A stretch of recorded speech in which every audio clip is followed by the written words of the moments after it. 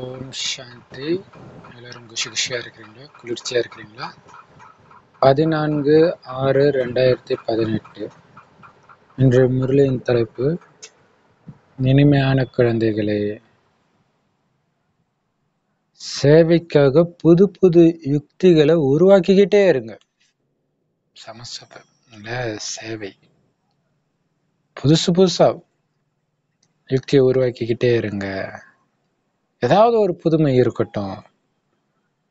பாரதத்தை தெய்வீக சுயராஜ்யமா உருவாக்குறதுல பாபாவுக்கு முழுமையிலும் முழுமையான உதவியாளராகுங்க.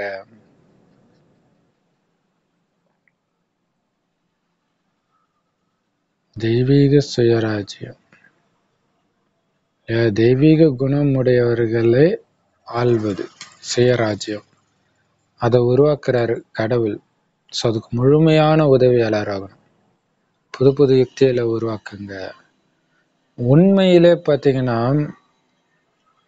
பாபா தான் கொடுக்குறாரு யுக்தியை. முரளியிலே கொடுக்குறாரு. சில சமயம் டச் பண்ணாரு, சில சமயம் நம்ம அந்த சேவை குழுவினர் மூலமா வரும், வந்துகிட்டே இருக்கும். ஆச்சரியமா இருக்கும். நிறைய யுக்திகள் இல்லையா? இப்ப பாத்தீங்கன்னா மணிக்கணக்கா ஜென்ரல் வீடியோவில் போட்டதெல்லாம் இப்ப 2 சிஸ்டருங்க பாத்தீங்கன்னா அழகா ஜஸ்ட் 4 லைன்ல ஃபுல் மெசேஜும் பிரம்மகுமாரிகள்லாம் யார், அப்படியே யாருக்கு நன்மை, அப்படியே ஸோ அப்படி ஒரு டாபிக் வச்சு அல்லது டாபிக்கே இல்லாம கூட அப்படி போடுறாங்க. ஸோ இது ஆச்சரியமா இருக்குது. இதுக்கு முன்னாடி யாருமே அப்படி பண்ணது கிடையாது. பாபா சொன்னதை அப்படியே வரதானம் ஸ்லோகன் அல்லது முரளியில் வர பாயிண்ட்ஸ் இப்படிதான் இவ்வளவு நாளா எல்லா மொழியிலுமே பண்ணிட்டு இருக்கிறாங்க. இப்ப வரைக்குமே அதான் பண்ணிட்டு இருக்கிறாங்க. ஸோ இப்படியும் பண்ண முடியும் அப்படின்னு. ஏன்னா இப்ப ஏதோ வாட்ஸ்அப்பே மூட போறாங்க அப்படின்னுலாம் நியூஸ் வருது. ஆல்ரெடி மூடிட்டாங்க ஒரு சில இடங்கள்ல. ஸோ இருக்கும்போதே பயன்படுத்துங்க இல்லையா? இப்ப நம்ம சொல்றோம்ல, ஒரு காலத்துல இப்பெல்லாம் எங்கேயுமே சினிமா போஸ்டர் கூட பார்க்க முடியல. ஆனா ஒரு காலத்துலலாம் பாத்தீங்கன்னா அந்த சினிமா எடுக்க போற அன்னைக்கு பாத்தீங்கன்னா மாட்டு வண்டியில போஸ்டர் ஒட்டி இன்றைய படம் கடைசி அப்படின்னு சொல்லிக்கிட்டே வருவாங்க.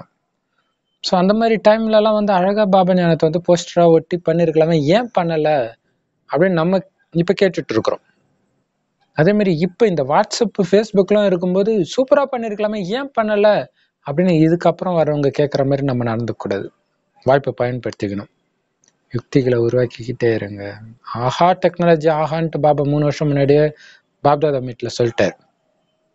டெக்னாலஜி மூலமா தான் இப்ப சேவை பயங்கரமா போகுது. அது இல்லாம எல்லா இடத்துலயும் டெக்னாலஜி போயிடுச்சு. இருந்தாலும் கிராமத்துக்குலாம் நம்ம நேரடியா போய் சொல்லணும். யுக்தியை உருவாக்குங்க. பாருங்க, நீங்களா உருவாக்குனாலும் சரி அல்லது மற்றவங்க இருக்கிறாங்கல்ல, மற்ற யோகத்துக்காரங்க அவங்களாம் எப்படி பண்றாங்க அதை அப்படியே ஃபாலோ பண்ணா கூட போதும். கிறிஸ்தவர்கள் எப்படி பண்றாங்க அதை ஃபாலோ பண்ணலாம். முஸ்லிம்கள் எப்படி பண்றாங்க அதை ஃபாலோ பண்ணலாம். ஸோ இறைவனுக்கு முழுமையான உதவியாளர். இறைவன் நமக்கு டச் பண்றத ஜஸ்ட் நிறைவேற்றினாலே போதும், மிகப்பெரிய சேவை நடக்கும். கேள்வி, ஏன்னா அதை அனுபவம் பண்றோம். ஒரு சில ஆசைகள் இப்படி எல்லாம் பண்ணணும், ஆனா நம்மளால இப்படி எல்லாம் பண்ண முடியலையே, இப்படி எல்லாம் இருந்தா நல்லா இருக்குமே, இந்த மாதிரி இருக்கிறவங்க எல்லாம் உதவி பண்ணா நல்லா இருக்குமே, இந்த மாதிரி ஸ்கில்ஸ் உள்ளவங்க நமக்கு கிடைச்சா நல்லா இருக்குமே. ஆனா இப்ப அந்த மாதிரி இருக்கிறவங்க தானாவே பாபா சேர்க்கிறாரு. ஆச்சரியமா இருக்குது. ஸோ நீங்க தயாரா இருந்தீங்கன்னா உங்க பக்கம் நோக்கி பாபாவுடைய உதவி வந்துகிட்டே இருக்கும். சேவை செஞ்சுக்கிட்டே இருக்கலாம், நாராயணன் பதவி அடைஞ்சுக்கிட்டே இருக்கலாம். ஒவ்வொரு கல்பமும் இதே முயற்சி நடக்கும். அது எவ்வளவு பெரிய ஆனந்தம். கேள்வி, பாபா குழந்தைங்களுக்கு எந்த நினைவு கொடுத்து என்ன நம்பிக்கை வைக்கிறார்? குழந்தைங்க மேல பாபா சொல்றார், குழந்தைகளே, கல்ப கல்பமா மாயையை வென்றவர் உலகத்தை வென்றவரா நீங்க தான் ஆகி இருந்தீங்க. ஞாபகப்படுத்துறாரு. கஷ்டம் இல்ல, நீ ஆன ஒவ்வொரு தடவையும் நீ தான் ஜெயிச்ச. ஆத்மா எழுப்புறாரு. பாத்தீங்கன்னா சிவன் பார்வதிக்கு கதை சொன்னாங்க, அமர கதை சொல்லுவாங்க இல்லையா? அதுல பாத்தீங்கன்னா அது இப்ப கலர்ஸ் தமிழ் டிவில வந்து போடுறாங்க, காளி அப்படின்னு போடுறாங்க. அது வேணா பாருங்க. அதுல வந்து பார்வதி அவங்களுக்கு தெரியாது, சிவன்னே தெரியாது. பொண்ணு கேட்க இவர் வராரு, ஒரு மீனவன் மாதிரி வரும்போது, எனக்கு நல்ல கதை சொல்லுவேன் அப்படின்னு. அப்பயே புரிஞ்சிச்சு, ஆஹா நம்ம ஞானம் வந்துடுச்சு அப்படின்ட்டு. அந்த கதை பிடிச்சிருந்தா நீங்க உங்க பொண்ணு கொடுங்க அப்படின்னு சொல்லுவார். சரி, பார்வதியும் கேட்பாங்க, எல்லாருமே கேட்பாங்க. அப்ப அந்த கதை சொல்றாரு. யாரோட கதை? பார்வதியோடைய கதையை சொல்லுவார். முந்தைய ஜென்மத்தில் நீ இப்படி இருந்தா, அதுக்கு முன்னாடி இப்படி இருந்தா, அப்படி. ஸோ அதை சொல்லி முடிக்கிறதுக்குள்ள மீதி கதையை அவங்களே சொல்லுவாங்க. அப்படின்னு அர்த்தம் அவங்களுக்கு ஞாபகம் வந்துச்சு. அதானே பாபா பண்றாரு, நமக்கு கதை சொல்றாரு. நாராயணன் நீ, நாராயணன் நீ, நாராயணன் நீ. அப்படியே ஆழ்ந்து போகும்போது அப்படியே மெய் மறந்து கேட்க கேட்க என்ன ஆகுது, கடைசி நேரத்துல அந்த காட்சிகள் தெரியுது. அப்புறம் என்ன அர்த்தம், ஞாபகம் வந்துருச்சு, ஆமா நான் நாராயணன். அதான் பாபா சொல்ற, கல்ப கல்பமா நீதான் நாராயணனான மாயை வென்ற, உலகத்தை வென்ற. ஞாபகம் வருதா? நம்ம பிரியதர்ஷன் கதை சொல்றாரு, அழைச்சிட்டு போறதுக்காக வந்திருக்கிறாரு, கதை சொல்றாரு, ஞாபகப்படுத்துறாரு. நீதான் பார்வதி தேவி ஞாபகப்படுத்துறாரு. தாய் தந்தையுடைய சிம்மாசனத்தை வெற்றி அடைஞ்சிருக்கிறீங்க கல்ப கல்பமா. என்ன அர்த்தம், மம்மா பாபா உட்கார்ந்த அந்த அரியணை, லட்சுமி நாராயணன் பதவியை நீங்க அடைஞ்சிருக்கிறீங்க. அதுல பாத்தீங்கன்னா அந்த கதை எல்லாரும் கேட்பாங்க. அவர் பார்வதிக்கு தனியா சொல்ல மாட்டார். பார்வதியுடைய பெற்றோர்கள், அந்த குலத்தை சார்ந்தவர்கள், இது இல்லாம முருகன், எல்லாருமே இருப்பாங்க. அப்ப யாரு எழுந்திருக்கிறாங்களோ அவங்க பார்வதி. ஆத்மா யாருக்கு விழிப்புணர்வு அடையுதோ அவங்க பார்வதி. இப்ப சொல்றாரு, கல்ப கல்பமா அப்பா அம்மா மம்மா பாபா சிம்மாசனத்தை நீ வென்ற அப்படின்னும் போது, ஆமா நான் தான் நான் தான் நான் தான், அந்த உணர்வு வரவங்க அஷ்டரத்தினத்துல வந்துடுவாங்க. கண்டிப்பா அது நான் தான் அப்படின்ற உணர்வோடு இருக்கணும் நம்ம. அதனால மாயையுடைய புயலை பார்த்து பயப்படக்கூடாது. தொத்துருவனும் பயப்படக்கூடாது. என்ன பண்ண முடியும் உன்னால? ஒருபோதும் மாயையின் வசமாகி குலத்துக்கு களங்கத்தை விளைவிச்சிடக்கூடாது. இங்க மாயை கண்டு பயப்படக்கூடாதுன்றதுடைய உண்மையான அர்த்தம், மயங்கக்கூடாது மாயக்கிட்ட, சரீர கவர்ச்சியில மயங்கக்கூடாது. கோபம் வரும்போது நம்மளும் புத்தி மயங்கி திருப்பி கோபப்பட்டுறக்கூடாது. ஃபுல் கண்ட்ரோல்ல இருக்கணும். ஏன் பயப்படுற? வண்டி ஓட்ட தெரியாதவனுக்கு தெரியாது தெரியாதுன்னு நினைக்கிற வரைக்கும் அவன் திணறுவான். எனக்கு தான் தெரியுமே அப்படின்னு நினைச்ச உடனே ஓட்டுவான். அது மாதிரி மாயை வெல்லுவனா அந்த டவுட் இருக்கிற வரைக்கும் விழுந்துகிட்டே இருப்பேன். நான் தான் வெல்லுவேனே, வென்றுட்டேனே, கல்ப கல்பா வென்றுட்டேனே. அதானே பாபாவே சொல்றாரு. பாபா பொய்யா சொல்லுவாரு அப்படின்னு எப்ப நிச்சய புத்தி வருதோ அப்ப மாயின் புயலை கண்டு பயப்பட மாட்டீங்க. மாயின் வசமாகி குலத்துக்கு கலங்கத்தை ஏற்படுத்த மாட்டீங்க. ஏற்படுத்த கூடாது. செல்லமான குழந்தைகளே, இந்த வயசான தந்தையின் தாடிக்கு மதிப்பு கொடுங்க. இல்லையா? சிவபாபாவுக்கு உடலும் கிடையாது, தாடியும் கிடையாது. சொல்றாரு, அந்த வயசுக்கு மரியாதை கொடுங்க. நான் உங்களுடைய அப்பா, மரியாதை கொடுங்க. என் வார்த்தைக்கு மதிப்பு கொடுங்க. பாபாவுடைய பேருக்கு களங்கத்தை ஏற்படுத்துற மாதிரி எந்த காரியமும் செஞ்சிடக்கூடாது. யோக பலத்தின் மூலம் விகாரத்தை விரட்டுங்க. பாபாவுக்கு சமமா நிராகாரி நிரகங்காரி ஆகுங்க, நிர்விகாரி ஆகுங்க. இல்லையா? நிராகாரியா இருந்தாலே விகாரம் வராது, அகங்காரமும் வராது. ஸோ அதுக்கு தேவை என்னது? நிராகார நிலையில நிலைச்சிருந்த அப்பாவை நினைக்கணும் நிரந்தரமா. யோக பலம், அதன் மூலம் விகாரங்களை விரட்டுங்க. முடியுமா? முடியும். ஒவ்வொரு கல்பத்திலும் உன்னால மட்டுமே முடியும். உன்னால் முடியும் தம்பி கிடையாது, உன்னால மட்டுமே முடியும் தம்பின்றார் பாபா. உலகத்துல கோடானு கோடி பேர் ஃபெயில் ஆயிருப்பாங்க, ஆனா அதுல பாஸ் ஆனவன் நீ தான். ஆத்ம உணர்வோட எல்லா சக்கர வியூகத்தையும் உடச்சி எரிஞ்சு வெளில வந்து அந்த நாராயணன் உடலுக்குள்ள பிரவேசம் செஞ்ச அந்த ஆத்மா நீ தான் அப்படின்னு பாபா சொல்றார்.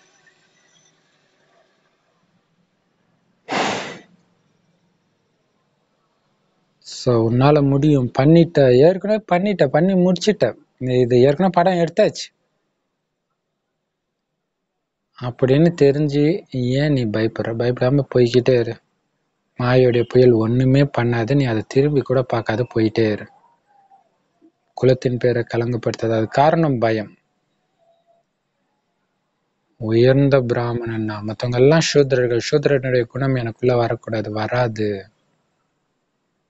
பாபா சொல்றல அதுதான் உண்மையான தைரியம். மகாராஜா மகாராணி ஆகணும்னு எல்லாரும் ஆசைப்படுறாங்க, ஆனா பயங்கர தைரியம் வச்சு யோக பலத்தினால முழு யுத்தம் செஞ்சு விகாரத்தை முற்றிலும் விரட்டுறவங்க தான் அப்படி ஆக முடியுன்றார். ஸோ அங்க தைரியன்றது என்னது? தேக உணர்வுல கொஞ்சம் கூட வராம இருக்கிறது.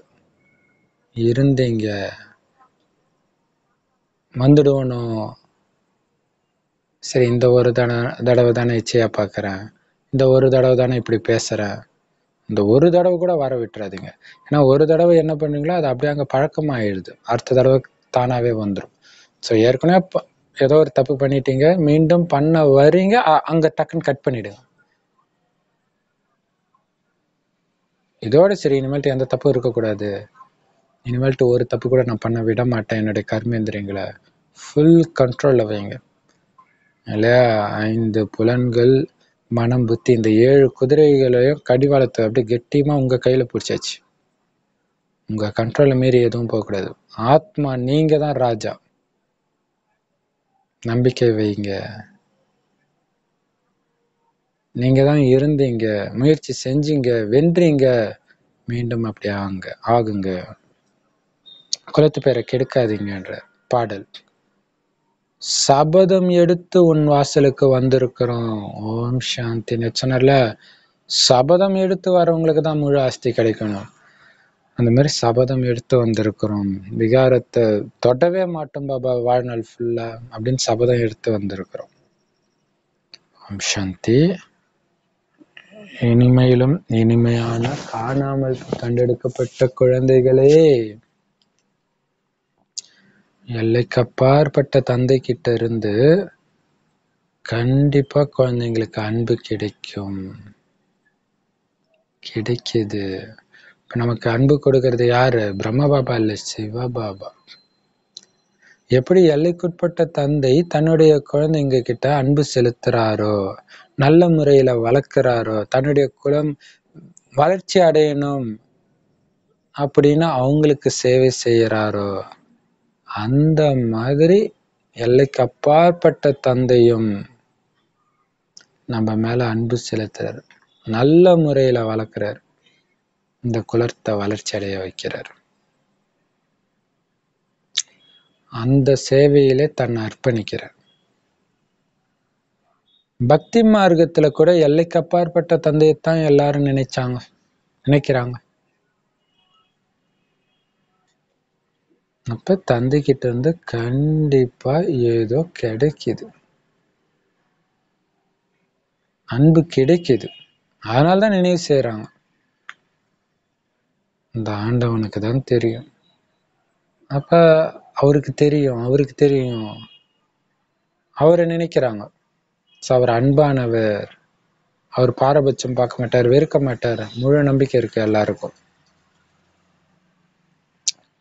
பாபா சொல்றாரு, நான் உங்களுக்கு அப்பாவாகவும் இருக்கிறேன், கல்வி கொடுக்கிற டீச்சராகவும் இருக்கிறேன். அதாவது இந்த சிருஷ்டி நாடக சக்கரம் 5000 வருடத்துடைய ஆரம்பம், மத்தியம், கடைசி 3 ஞானத்தையும் கொடுக்கிறார். அதாவது முக்காலத்தையும் உரைக்கிறார். இதுதான் ஞானம். மற்றபடி சாஸ்திரங்கள்ல பக்தி மார்க்கத்துல இருக்கிறது அது ஞானம் கிடையாது. ஆனா அவங்க ஞானம்னு சொல்லிக்கிறாங்க. உண்மையான ஞானம் என்ன?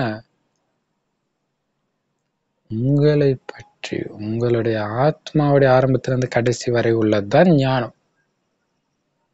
யாரோ எப்போ இது பண்ணாரு அது பண்ணாரு, இவங்களை அவன் கடத்தினா, அவனை பிடிச்சி இங்க போட்டான் அங்க போட்டான், உங்களை பற்றிய விஷயம், ஆத்மாவை பற்றிய விஷயம், அதுதான் ஞானம். மற்றபடி நீ வேத சாஸ்திரத்துல போட்ட விஷயத்த வச்சு எல்லாம் யாருக்கும் முக்தியும் கிடைக்காது, ஜீவன் முக்தியும் கிடைக்காது. இந்த ஞானத்தின் மூலமா தான் கொடுக்குது. இந்த ஞானத்தை கொடுத்து முக்தி ஜீவன் முக்தியை கொடுக்கிற வள்ளல் நான் தான். அதுக்கு நானே வரணும். ஒவ்வொரு கல்பத்திலும் இதே சங்கமயுகத்துல தான் நான் வரேன். ஏன்னா இந்த ஞானம் அவர்கிட்ட தான் இருக்குது. 5 விகாரங்கள்ன்ற மாயை தான் உங்களை துக்கமானவரை ஆக்கிச்சு நாடகத்தின்படி. அதுவும் நாடகத்துல விதிக்கப்பட்டிருக்கு.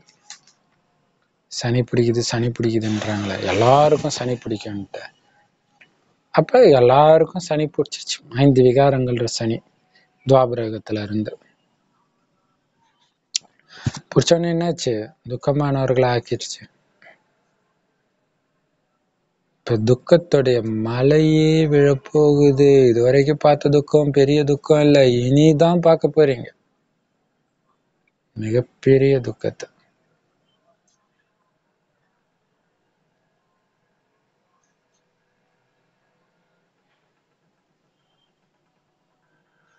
அதுக்கு முன்னாடி போயிடணும்.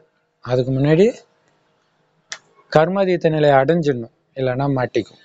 ஏன்னா சொல்லிட்டாரு, வரப்போகுது பயங்கரமான துக்கம் வரப்போகுது, நல்ல காலம் பிறகுது நல்ல காலம் பிறகுதுன்னு குடுகுடுப்புக்காரங்க சொல்லுவாங்க. பாபா சொல்றாரு மிக மோசமான டைம் வரப்போகுது. ஆனா உங்களுக்கு நல்ல காலம் பிறக்கதான் போகுது.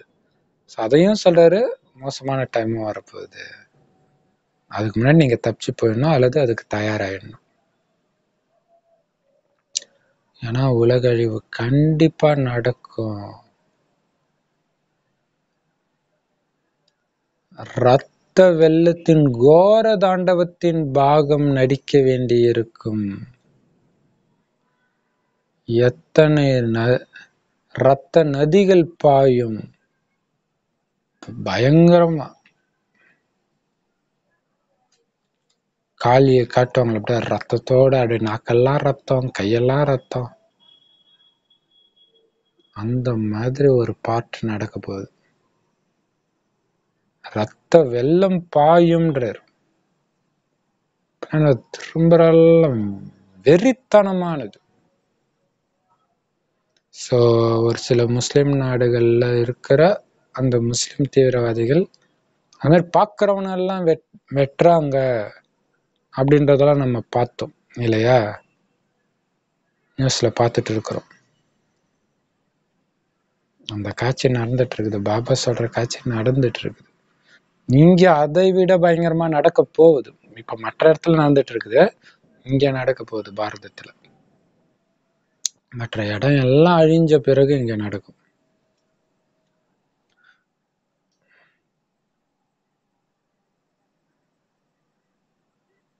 ஏன்னா கர்மத்தின் கணக்கு முடியுது, அதுக்கப்புறம் எல்லாம் செட்டில் ஆன பிறகு தான் சத்தியுகத்துல நெய்யாறு ஓடும். ஆனா இங்க ரத்த நதிகள் தான் ஓடும், நெய்யாறு ஓடாது. ஆனா ரத்த நதிகள் ஓடுற அதே நேரத்துல நம்மளுடைய வெற்றி முழக்கமும் ஏற்படும். அப்ப ரொம்பவும் துக்கப்படுவாங்க.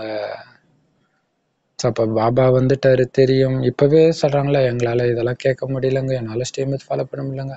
அந்த நேரம் எங்க ஃபாலோ பண்ணுவாங்க, ஆனா தெரிஞ்சிடும் எல்லாருக்கும் இவங்கதான் அவங்க கடவுளுடைய குழந்தைங்க. ரொம்ப துக்கப்படுவாங்க. அதுக்கு முன்னாடி செய்திய சொல்லணும்ல, எழுந்திருக்கிற அதிர்ஷ்டம் உள்ளவங்களை எழுப்பணும்ல. அதனால குழந்தைங்களே இப்ப பாபாவுடைய சேவையை நல்லா அதிகப்படுத்துங்க, அதிவேகப்படுத்துங்க. ஒரு வினாடி கூட வீணாக்க கூடாது.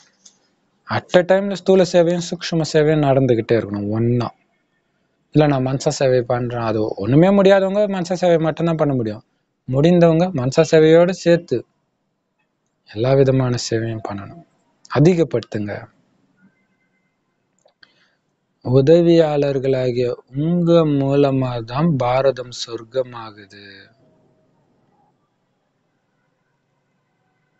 காணாமல் போய் கண்டெடுக்கப்பட்ட பிராமண குல பூஷண குழந்தைங்க நாங்க தான் பாரதத்தை மீண்டும் தெய்வீக சுயராஜ்யமாக ஆக்குறோம் அப்படின்னு உங்களுக்கு தெரியும் இல்லையா?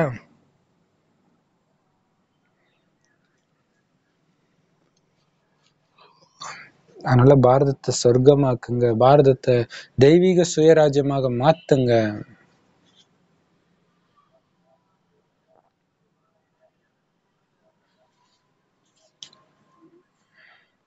ஸோ அந்த தெய்வீக சுயராஜ்யத்தின் ஆஸ்திய பாபா கிட்ட எடுக்கிறோம் அவருடைய வழிப்படி.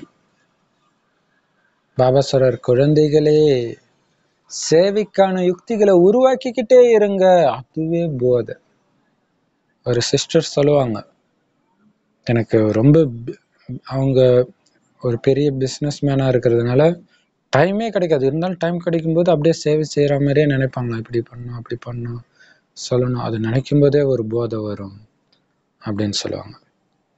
நம்ம சார் சேவைக்கான யுக்திகளை உருவாக்கிக்கிட்டே இருங்க, ஏதாவது ஒரு யுக்தி. அதிலும் குறிப்பா நம்ம தொடர்புல இருக்கிற எல்லாருக்கும் எப்படியாவது புரிய வச்சிடணும், யுக்தியை உருவாக்குங்க. பாபாவுடைய சிந்தனை கூட வருது இல்லையா? இதத்தான் சுயதரிசன சக்கரம்னு சொல்லப்படுது.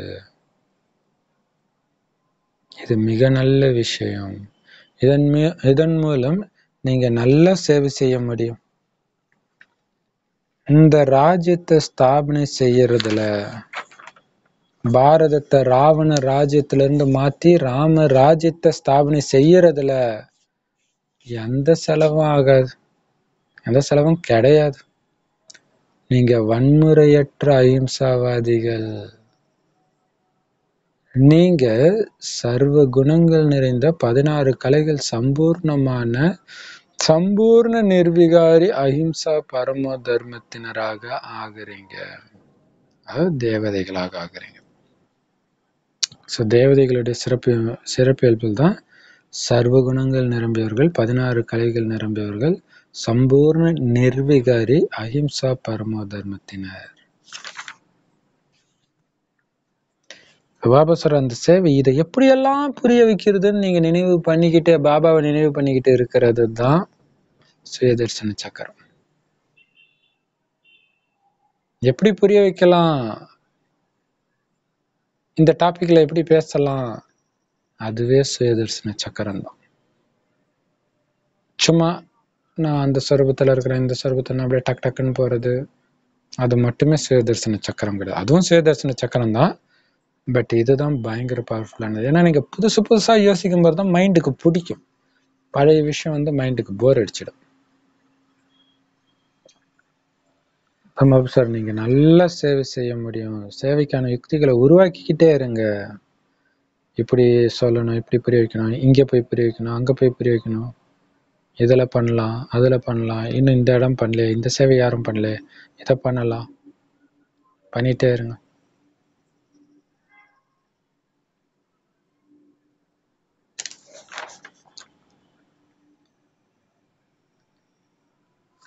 இப்ப பாபா சொல்றாரு, நீங்க வந்து ராவண ராஜ்யத்துல இருந்து ராம ராஜ்யத்தை உருவாக்குறீங்க, ஆனா இதுல எந்த செலவும் கிடையாது, வன்முறையும் கிடையாது.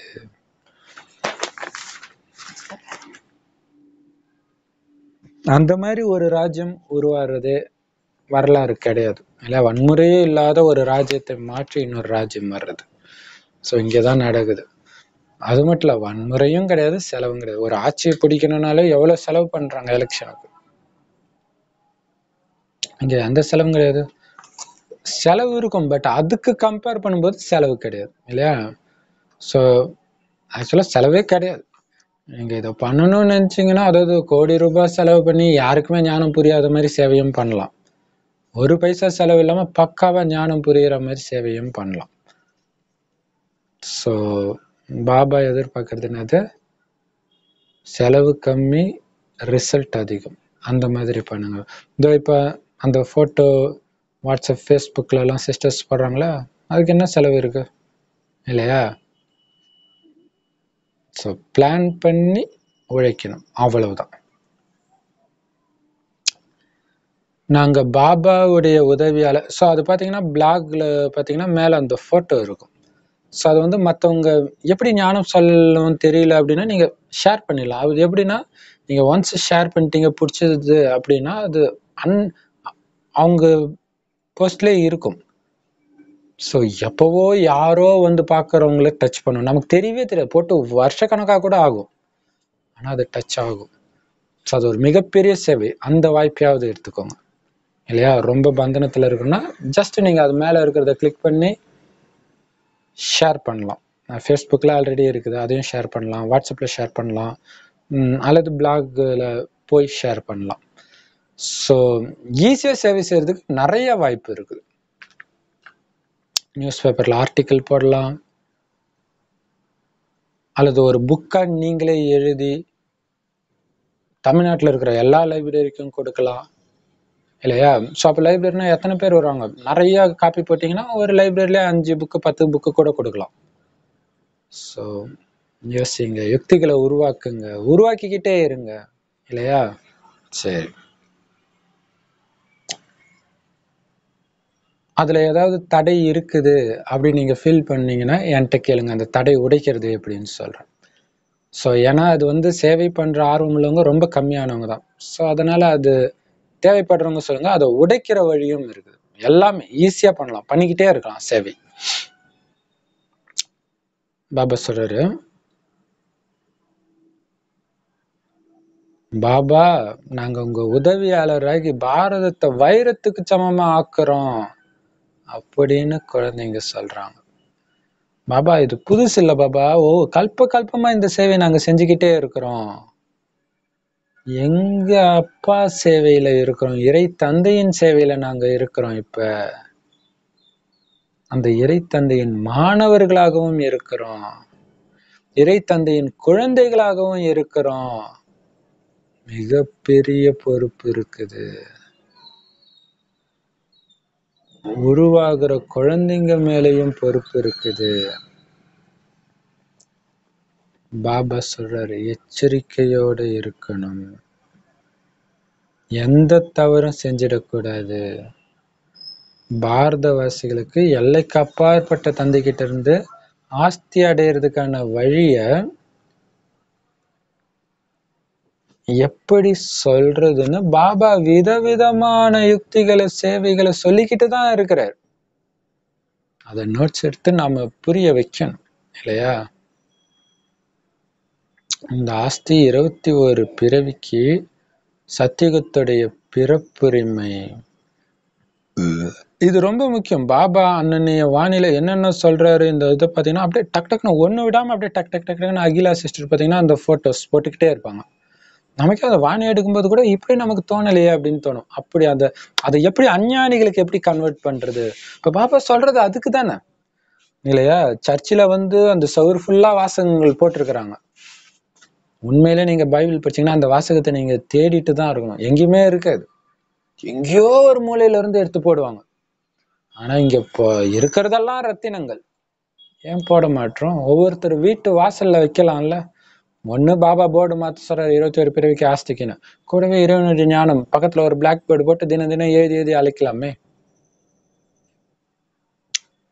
அதான் பாபா சொல்றாரு, குழந்தைங்க தனக்குள்ள என்ன பேசிக்கணும், அடிக்கடி என்ன ஞாபகப்படுத்திக்கணும், கல்பமா இந்த சேவையை நான் செஞ்சேன் பாபா, உன்னுடைய மாணவன்னா மிகப்பெரிய பொறுப்பு இருக்குது. யாருக்கு? தாதிங்களுக்கா? மதுபன்ல இருக்கிறவங்களுக்கு மட்டுமா? உருவாகிட்டு இருக்கிற குழந்தைங்க மேலேயும் பொறுப்பு இருக்குது இல்லையா? இந்த இந்த இந்த இந்த இந்த ஞானம் வந்து 99% பேருக்கு புரியல. யாராவது சொன்னா அப்படியே செய்யலாம். எல்லாருக்கும் பொறுப்பு. நீ ஞானத்தை கேட்டாலே கொடுக்கணும், அப்பதான் ஞானம். இப்ப வந்து ஒரு சிஸ்டர் சொன்னாங்க, அவங்க ரிலேஷன் வந்து ஈஷா யோகால இருக்கிறாங்க, அவங்களுக்கு ஆசையாம் ஈஷா யோகா கிட்ட கேட்கறாங்க, என்னதான் அவங்க சொல்லி கொடுக்குறாங்க. அவங்க சொல்றாங்க, நீ வாப்பா அப்பதான் புரியும். அங்க என்ன இருக்குது புரிய வைக்கிறது? ஞானம் இருந்தா தானே கொடுக்கறதுக்கு. ஆனா நம்ம ஞானம் புரிஞ்சிச்சுன்னா சொல்லாம இருக்க மாட்டோம். சொல்லாம இருந்தீங்கன்னா ஞானம் புரியலன்னு அர்த்தம். அது பாபா சொல்லுவாரு. உனக்கு புரியல அதனாலதான் சொல்லலன்றாரு. அப்படி ஸ்லைட்டா ஞானத்துல இன்ட்ரெஸ்ட் இருக்கிற மாதிரி தெரிஞ்சாலும் உடனே என்ன பண்றோம்? எடுத்து ஊத ஆரம்பிச்சிடும். மிகப்பெரிய பொறுப்பு இருக்குது. கொஞ்சம் அப்படி கொடுத்த நோட்டீஸா அப்படியே கொஞ்சம் இன்ட்ரெஸ்டா பாக்குற மாதிரி இருந்தாலும் விளக்கம் சொல்லவா அப்படின்ட்டு ஆரம்பிச்சலாம். சொல்லுங்க, அவ்வளவுதான். மிகப்பெரிய பொறுப்பு இருக்குது. வாயினால சொல்றது மட்டும் இல்ல, இறைவனுடைய குழந்தை, இறைவனுடைய மாணவன், உங்க நடத்தையின் மூலமாகவும் அப்பாவை வெளிப்படுத்தும். அது இருக்குது. சொல்றாங்களே, அகோரிகள்னா இப்படி இருப்பாங்க, ஜெயினர்கள்னா இப்படி இருப்பாங்க. அதே மாதிரி இன்னும் சொல்லுவாங்க, வெளிநாட்டுக்காரங்கன்னா அவங்கெல்லாம் இப்படி இருப்பாங்க, பிரெஞ்சுக்காரங்கன்னா இப்படி இருப்பாங்க. அந்த மாதிரி பிரம்மகுமாரிகள்னா இப்படி இருப்பாங்க அப்படின்னு அவங்க மனசுல பதிய வைக்கணும். பிரம்மகுமாரிகள் மாதிரி அன்பானவங்கள உலகத்துல எங்கேயுமே பார்க்க முடியாது. உங்களை மாதிரி பரிசுத்தமானவங்கள எங்கேயுமே பார்க்க கூடாது அப்படின்னு நிரூபிக்கணும் நம்மளோட நடத்தை. அந்த கவனமும் இருக்கணும். அதனாலதான் பாபா சொல்றாரு, எச்சரிக்கையா இருங்க. மிகப்பெரிய பொறுப்பு இருக்குது. எந்த தப்பும் பண்ணிடக்கூடாது. நீங்க பண்றது தப்பு என்ன ஆகும்? ஒட்டுமொத்த பிரம்மகுமாரியும் தாக்கும். நான் பிரம்மகுமாரி அதானே, அதோ டிவில வந்துச்சு அதானே அப்படின்றாங்க இல்லையா? ஒரு சின்ன தப்பு கூட வரக்கூடாது. எச்சரிக்கையா இருக்கணும். ஏன்னா பாபா குழந்தைங்களை முன்னுக்கு வைக்கிறாரு. யாரும் தனிப்பட்ட பிரம்மகுமாரிகள் தான் பேர். ஈஷா யோகா அப்படின்னா அதுல ஒரே ஒரு நபர் தான். அவரு தப்பு பண்ணா மட்டும்தான் அந்த இயக்கம் பேர் கெட்டு போகும். மற்ற கீழே இருக்கிறவங்க யார் தப்பு பண்ணாலும் அவரோட இயக்கத்துடைய பேர் எல்லாம் கெட்டு போகாது. ஆனா இங்க அப்படி கிடையாது. பிரம்மகுமாரி சென்டருக்கு போற ஒருத்தன் தப்பு பண்ணாலே எல்லாருடைய பேரும் கெட்டு போயிடும். அதனால எச்சரிக்கையா இருக்கணும். பல வருஷம் இருக்கிற பாபா குழந்தை இல்லை, இன்னைக்கு சேர்ற குழந்தையா இருந்தாலும் சரி எச்சரிக்கையா இருக்கணும். இறைவனுடைய குழந்தை ஆகிட்டீங்க, எந்த தப்பும் பண்ணக்கூடாது. மிகப்பெரிய பொறுப்பு இருக்கு. எல்லைக்கு அப்பாற்பட்ட தந்தை கிட்ட இருந்து ஆஸ்தி அடையிறதுக்கான வழியை எப்படி சொல்றது பாரதவாசிகளுக்கு அப்படின்னு விதவிதமான சேவைகளின் வழியை சொல்ற. இப்படி சொல்லுங்க, இப்படி போர்டு வைங்க, இப்படி இந்த விதமா சொல்லுங்க. முரளி ஃபுல்லாவே அதுதான். முரளி ஃபுல்லாவே அதுதான் இல்லையா? சாக்கார முரளி ஃபுல்லாவே எப்படி ஞானம் சொல்றது, சேவை செய்யறதுன்றதுதான் சாக்கார முரளி. அது வெறும் ஞானம். சுய புருஷார்த்தத்துக்கு அவ்யக்த முரளின்றாங்க, கிடையாது. இந்த ஞானம் எதுக்கு? மத்தவங்க எப்படி சேவை செய்யறதுன்றதுதான். 21 பிறவிக்கு அடையிற இந்த ஆஸ்தி உங்களுடைய பிறப்புரிமை. சத்தியுகத்தின் ராஜ்யம் உங்களுடைய பிறப்புரிமை.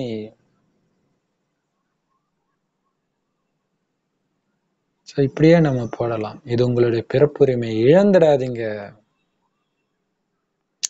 இழந்துட்டு பின்னாடி பிரம்மா என் தலையத்தை தப்பா எழுதிட்டாரு, என்ன பண்றதுன்ட்டு போய் நாடி ஜோசியன்னு போய் ஏமாந்துட்டு இருக்காதீங்க.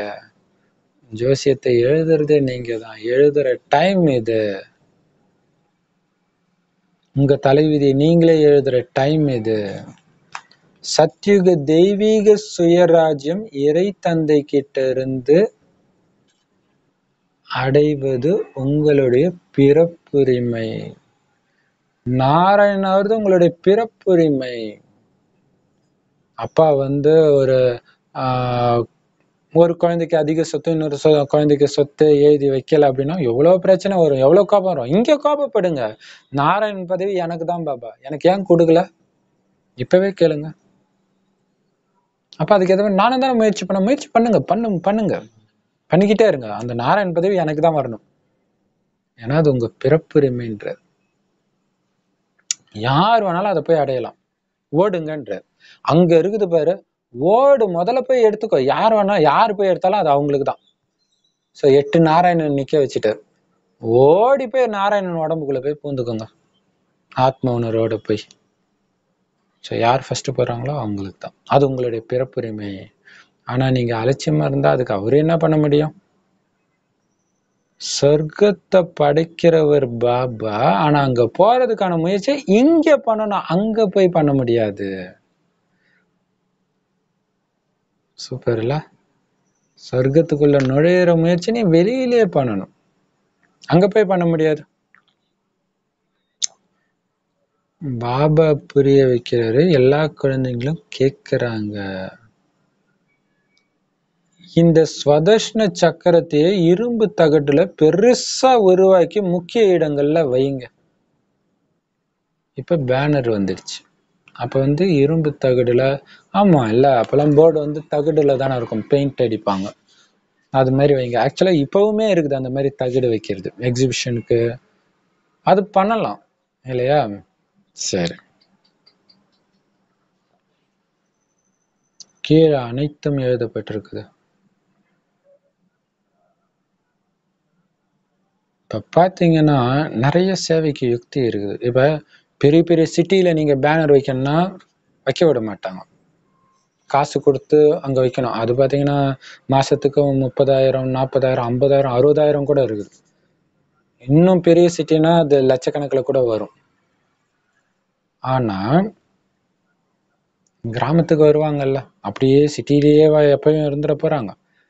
ஸோ ஏன்னா ஒரு ஊர்ல இருந்து இன்னொரு ஊர் இல்லையா, இப்போ சென்னையில இருந்து செங்கல்பட்டு வராங்கன்னா வழியில நிறைய கிராமங்கள்லாம் கடந்து தான் வரணும். அந்த கிராமத்துக்கு ஸ்டாப்பிங் இருக்கும்ல, அந்த ஸ்டாப்பிங்ல போர்டு வைங்க. அந்த ஊர் மக்கள் மட்டும் கொஞ்சம் பிடிச்சிட்டிங்கன்னா வச்சிடலாம். ஏன்னா அவங்க ரசிகர் மன்றம் போர்டுலாம் வைப்பாங்க. ஸோ அது மாதிரி ஒரு ஒரு கிராமத்துலயும் நம்ம போர்டு வச்சா எல்லா இடத்துலயும் இருக்குது, கண்டிப்பா பார்ப்பாங்க, எழுந்திருப்பாங்க. ஸோ இதெல்லாம் வந்து வழி இருக்குது, நிறைய இருக்குது, செலவே பண்ணாம அப்பாவை வெளிப்படுத்துறதுக்கு. அதே மாதிரி இன்னொன்னு பண்ணலாம், இது குறிப்பா சென்டர்ஸ் பண்ணலாம். ஆனா யாரும் பண்ணல, கேட்டா இது ஸ்ரீமத் கிடையாது அது இதுன்னுவாங்க. ஆனா செம சூப்பரா என்ன அப்படின்னா, கல்யாண மண்டபத்தை பிடிச்சி வச்சுக்கிட்டு யாரு வந்தாலும் பிரம்மகுமாரிகள் சார்பாக வாழ்த்துக்கள் அப்படின்ட்டு போட்டுட்டு அந்த மாப்பிள்ளை பொண்ணுடைய பேரை மட்டும் மாத்திக்கிட்டே இருப்போம். ஏன்னா மண்டபத்திலே அப்படித்தான் பண்ணுவாங்க, ரெடிமேடா வச்சிருப்பாங்க, பொண்ணு மாப்பிள்ளை பேரை மட்டும் மாத்திக்கிட்டு இருப்பாங்க.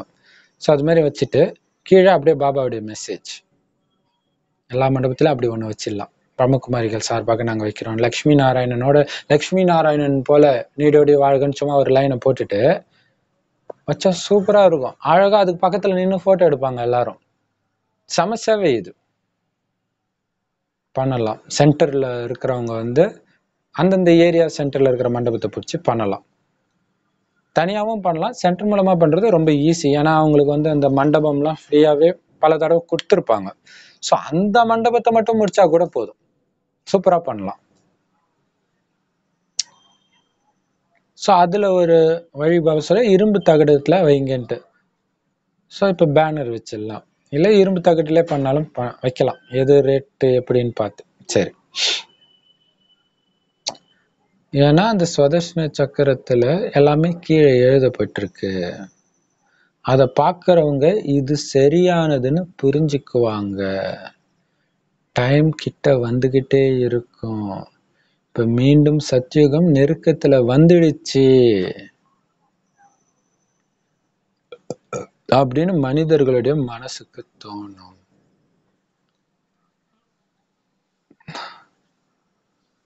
பரலோக ராஜ்யம் சமீபத்திருக்கிறது அப்படின்னு பைபிள்லயே இருக்கும். ஸோ அதுக்கு உண்மையான அர்த்தம் என்ன அப்படின்னு நம்ம போடலாம் இல்லையா? ஸோ சத்தியுகம் சமீபத்துல இருக்குது, இதோ வந்துடுச்சு அப்படின்னு அர்த்தம். ஆனா அது சங்கம யுகத்துல பொருந்தது. இயேசு வந்து துவாபர யுகத்துல சொன்னார், அது தப்பு, டைம் மாத்தி. அதான் பாபா சொன்னார்ல, எல்லாம் யுகத்தை மாத்தி வெவ்வேறு யுகத்துல போட்டு விட்டாங்கன்ட்டு.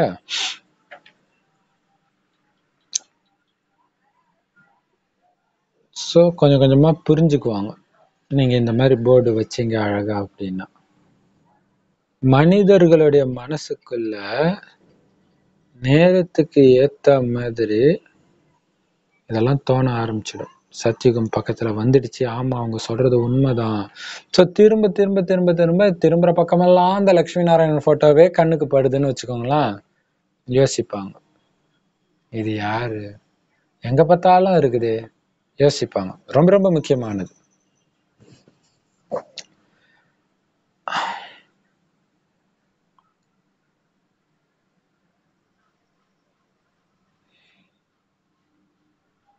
குழந்தைங்களுக்கு சேவைக்கான வழிகாட்டுதலை பாபா கொடுத்துக்கிட்டே தான் இருக்கிறார்.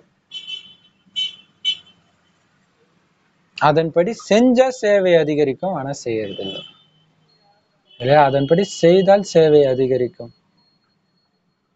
அது ரொம்ப ரொம்ப முக்கியம். பாபா முரளியில டெய்லியும் ஒரு ஒரு நாளைக்கும் பல யுக்திகள் கொடுக்கிறார். ஆனா நம்ம என்ன பண்றோம், மதுபன்ல இருந்து யாராவது ஒரு சேவை செஞ்சாங்கன்னா அதை மட்டும் செஞ்சுட்டு நம்ம திருப்தியா கம்முன்னு உட்காந்துக்கிறோம். இவ்வளவு யுக்திகள் இருக்குது, இவ்வளவும் ஃபாலோ பண்ணீங்கன்னா சேவை அதிகமாயிட்டே இருக்கும். ஒவ்வொருத்தரும் அவங்களுடைய வீட்டுல இந்த போர்டை வையுங்க. அதுல சிவபாபாவுடைய சித்திரம் இருக்கட்டும். இவர் தான் கீதையின் பகவான். தெய்வீக உலக ராஜ்யம் உங்களுடைய பிறப்புரிமை அப்படின்ற போர்டு எல்லாரும் அவங்கவுங்க வீட்டுல வைங்க. கீதையின் பகவான் அப்படின்னு வைங்க. ஏன்னா அந்த கீதையிலே கிருஷ்ணருக்குள்ள பரமாத்மாவே சொன்ன மாதிரி இருக்குது அப்படின்னு போட்டுருவான். சோ அப்படி கூட நம்ம வைக்கலாம். கிருஷ்ணருக்குள்ள கீதையை சொன்னவர் இவர் தான். உண்மை அது கிடையாது, கிருஷ்ணர் உடம்புக்குள்ள வரல. சோ அது அடுத்தது சொன்னது சிவன்ட்டு ஃபர்ஸ்ட் நிரூபிப்போம் இல்லையா? சோ அதுக்கப்புறம் அது கிருஷ்ணர் இல்லைங்க, கிருஷ்ணருடைய ஆத்மா எடுத்த ஒரு உடலுக்குள்ள வராரு அப்படின்னு அடுத்தது சொல்லலாம். ஏன்னா இன்னைக்கே வானிலை சொல்லுவாரு, பிரம்மாவை ஃபர்ஸ்ட் நீங்க சொல்ல வேண்டாம் அப்படின்ட்டு. சரி, நேத்தே சொன்னார்ல, அப்பாவை பத்தி மட்டும் சொல்லுங்க, அவரோட உங்களுடைய அப்பா நினைங்க அவ்வளவுதான் அப்படின்னு சொன்னார்ல. சோ அந்த மாதிரி ஒரு யுக்திக்காக. ஏன்னா தீவிரமான வைஷ்ணவர்கள் எடுத்த உடனே ஏத்துக்க மாட்டாங்க. ஒரு ஊர்ல பாத்தீங்கன்னா அந்த சங்கர் படத்தை வச்சு அடிச்சோம், சிவனா அப்படியே வெளியே போங்கன்ட்டான். ஏன்னா அந்த ஊரே பெருமாள் பக்தர்கள் நிறைஞ்ச ஊர். சரி,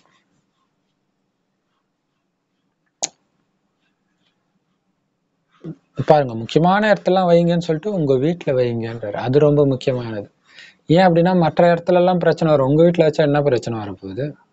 வீட்டுலன்றது உள்ள இல்ல, வெளியில. மத்தவங்க பாக்குறதுக்கு வச்சாதான் சேவை. உங்க சாமி ரூம்ல வச்சா சேவை கிடையாது.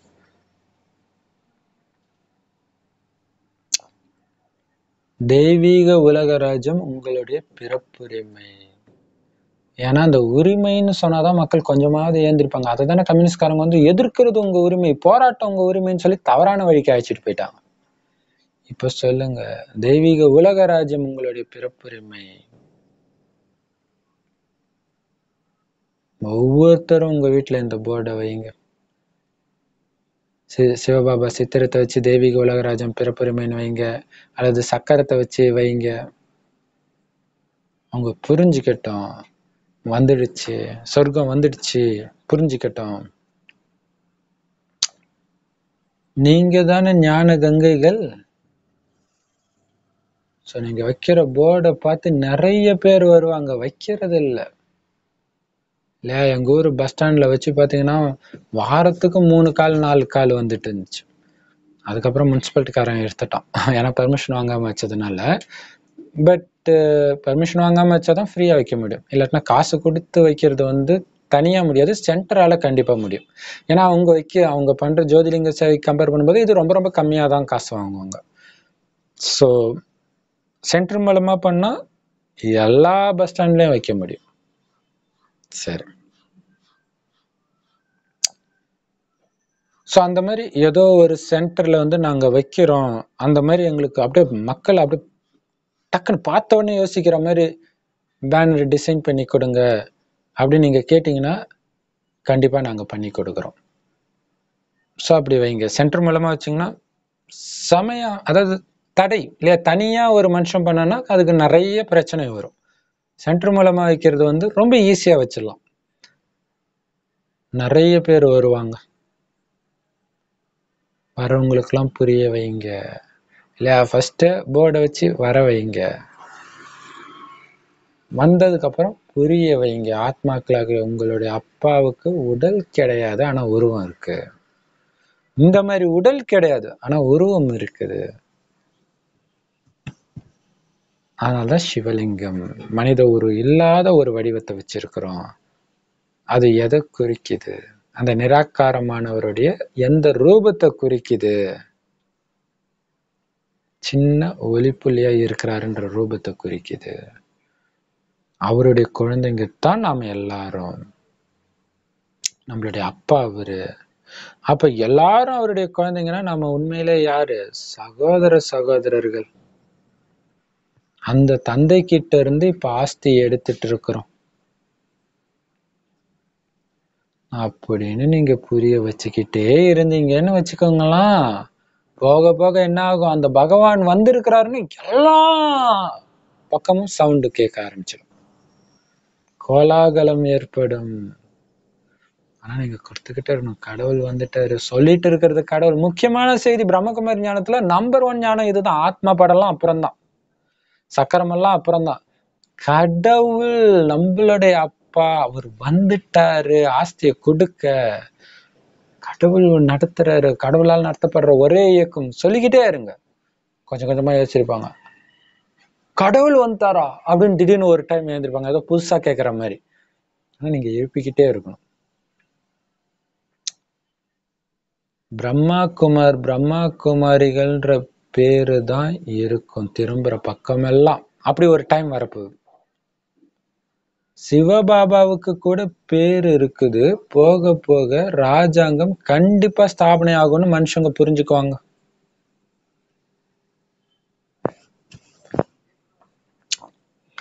ஆனா எகிப்துல தடை ஏற்படத்தான் செய்யும், ஏற்படுது. ஏன்னா யாரும் ராஜாராணி இல்லை, யாரும் யாரையும் கேட்க முடியல. பிரஜைகள் மீது பிரஜைகளின் ராஜா அப்புறம் எப்படி இருக்கும்? ராஜா சொன்னா எல்லாரையும் கேட்கற மாதிரி இருந்தா நம்ம ராஜாவை கன்வின்ஸ் பண்ணாலே போதும்.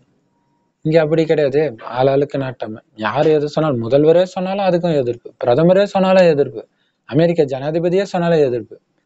அதான் பிரஜைகள் ராஜ்யம். அதனால அவங்க சொல்றதே எதிர்க்கிறவங்க நீங்க சொல்றதை மட்டும் எதிர்க்க மாட்டாங்களா? தடை கண்டிப்பா வரும். ஏன்னா பிரஜைகளுடைய ராஜ்யம் அப்படித்தான் இருக்கும். நீங்க எல்லோருக்கும் புரிய வைங்க.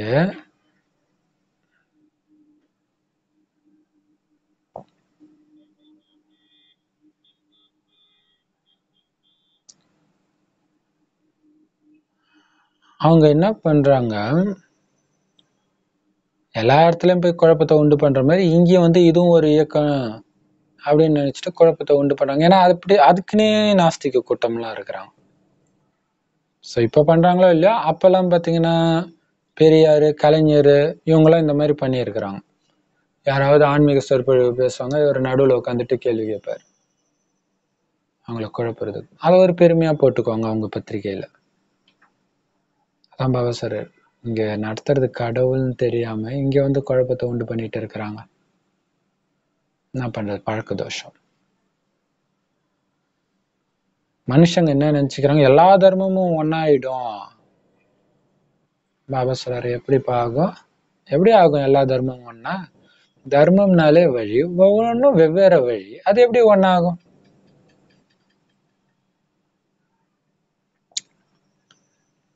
இப்ப இருக்கிற அநேக தர்மங்கள் எப்படி ஒன்னா சேரும் குழந்தை? ஒவ்வொரு வழியாச்சு. கரிமீனே சாப்பிட மாட்டேன்னு ஒரு தர்மம், கரிமீனை கடவுள் சாப்பிட்றதுக்கு தான் படிச்சாருன்னு இன்னொரு தர்மம். எப்படி ஒண்ணு சேரும்? யார் யாரோட சேர்றது? அது வந்துடும் இல்ல. நீ சேர்றதுன்னா என் மதத்துல சேருன்னா இவன் சொல்லுவான், அவனும் அதே தான் சொல்லுவான். அப்புறம் எப்படி சேரும்? இது இல்லாம நாங்க எந்த தர்மத்தையும் ஏத்துக்கிறது கிடையாது பெருமையா சொல்றது. சோ உண்மையிலே எம்மதம் சம்பந்தத்துடைய அர்த்தம் என்னது? எந்த தர்மத்தையும் நான் ஏத்துக்கலன்னு அர்த்தம். ஏன்னா உனக்கு தர்மம் ஒரு வழின்னு இருந்தா எம்மதம் சம்மதம்னு எப்படி சொல்லுவ? தன்னுடைய தர்மத்தை மறக்கிறதும் இந்த நாடகத்துல பதிவாகி இருக்குது.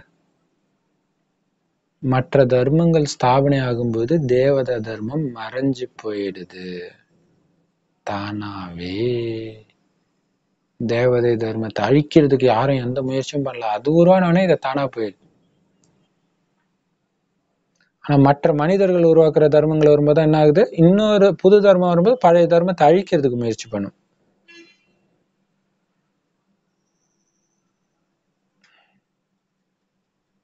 பாபா சொல்றார். ஆனா தேவதை தர்மம் அப்படி கிடையாது. மற்ற தர்மங்கள் ஸ்தாபனை ஆகும்போது இது தானா மறைஞ்சிடும். ஏன்னா இது உயர்ந்த தர்மம். உயர்ந்த தர்மம்னால அஹிம்சையில உயர்ந்தது. சோ அது மறையும் பொழுதுதான் வருது மற்ற தர்மங்கள். அதனால எல்லோரும் தன்னை ஹிந்துன்னு சொல்லிக்கிட்டாங்க. தேவதா தர்மம் மறைஞ்சிட்டதுனால பாபா சொல்றாரு, இப்ப மீண்டும் தேவதா தர்மத்தை ஸ்தாபனை செய்யத்தான் நாம வந்திருக்கிறோம் குழந்தைகளே.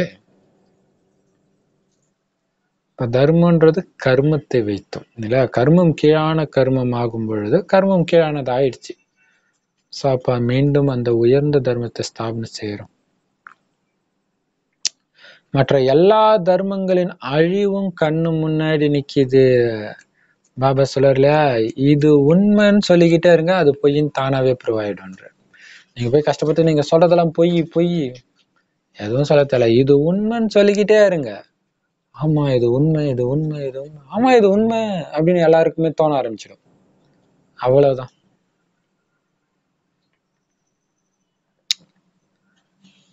இப்போ ஒரு கன்னிகாஸ்திரி இருக்கிறாங்க, ரொம்ப வருஷமா தெரியும், கூட படிச்சவங்க. ஸோ அவங்க கிட்ட சொல்றேன், ஏன் சிஸ்டர் ஒரு வீடியோ கூட பார்க்கவே மாட்டேங்க, ரிப்ளை பண்ண மாட்டேன். ஐயோ நீ டேஞ்சர் பார்ட்டிப்பா, நீ என்ன மாத்திடுவ, நான் பார்க்க மாட்டேன் அப்படின்னுவாங்க. ஸோ அப்போ அவங்களுக்கு தெரியுது இதோடைய பவர். அவங்க வாழ்க்கையே அதில் அர்ப்பணிச்சிருக்கிறாங்க, இருந்தாலும் பயப்படுறாங்க. அப்போ அவங்களுக்கு தெரியுது இதுல உண்மை இருக்குதுன்ட்டு இல்லையா? மற்ற தர்மங்களின் அழிவு கண்ணு முன்னாடி இருக்குது. டக்கு டக்குன்னு கட கட கட கடன்னு நடக்க போகுது, எல்லாம் சர சர சர சரன்னு விழ போகுது, கண்ணு முன்னாடி இருக்குது. இன்னும் எவ்வளவு நேரம் இருக்க போகுது? இன்னும் எவ்வளவு நேரம் இருக்குதுன்னு நினைச்சிட்டு இருக்கீங்க? ஆபத்துக்களும் வரத்தான் செய்யும். சத்தியுகம் வர்றதுக்கு இன்னும் லட்சக்கணக்கான வருஷம் இருக்குதுன்னு மனிதர்கள் சொல்லிட்டு இருக்காங்களே, அப்படி எல்லாம் கிடையாது. லட்சக்கணக்கான வருஷம் நரகத்திலே இருக்க போறீங்களா? நாளைக்கு சொர்க்கத்துக்கு போவோம் அப்படின்னு உங்களுக்கு தான் தெரியும். தோ அப்படி கண்ணு மூடி திறக்கிறதுக்குள்ள சொர்க்கத்துக்கு போயிடும். அதனால ரொம்ப நாளைக்கு இத்தனை தர்மங்கள் இருக்காது. இப்ப பண்ணிக்கலாம். என் தர்மம் பெருசு, உன் தர்மம் பெருசுன்னுவா, கடவுளே இல்லைன்னுவா, அதுவுமே ஒரு தர்மம் தான், அது அவங்களுக்கு தெரியல. கடவுள் இல்லைன்றதே ஒரு மதம் தான், அது ஒரு வழிதானே. எல்லாமே அழிய போகுது, எல்லாத்தோடைய அழிவும். ஸோ இது உண்மைன்னு நிரூபணமாகும் போது தானாவே எல்லாம் போயிடும்.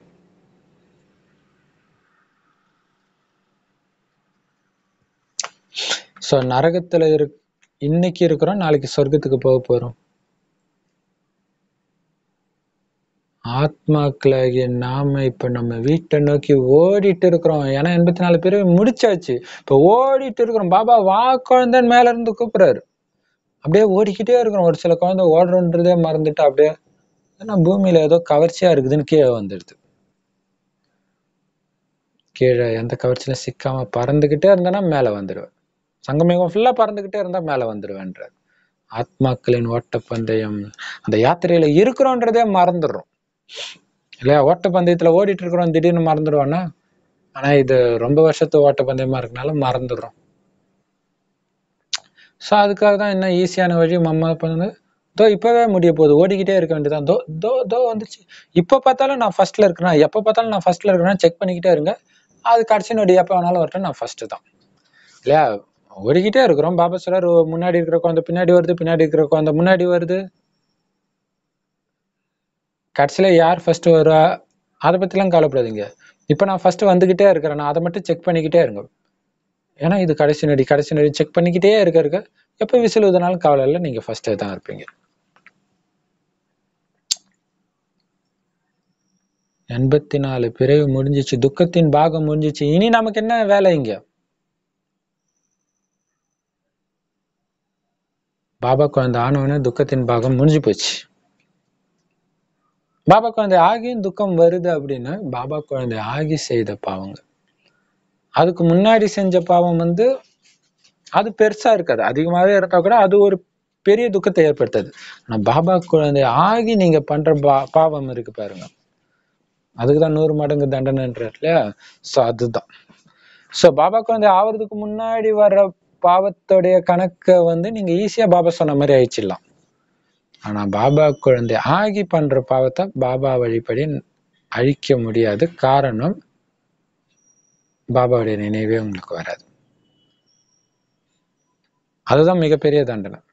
பாபா நினைவு இருந்தா தானே அழிக்கிறதுக்கு, நினைவு இருந்தாதான் அதை தாங்கிக்கூடிய சக்தி இருக்கும். நினைவே இல்லாம போயிடும். பாபா சொல்றாரு,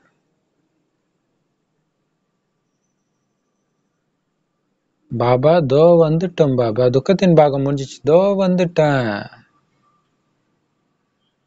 இது கடைசி பிறவி எங்களுக்கு தெரியும். இந்த பார்வதி தேவி தேடி சிவனே வந்திருக்கிறார், பிரியதர்ஷன் வந்திருக்கிறார், தூய்மையான உலகத்துக்கு தகுதியான கூடவே அழைச்சிட்டு போவேன்றார்.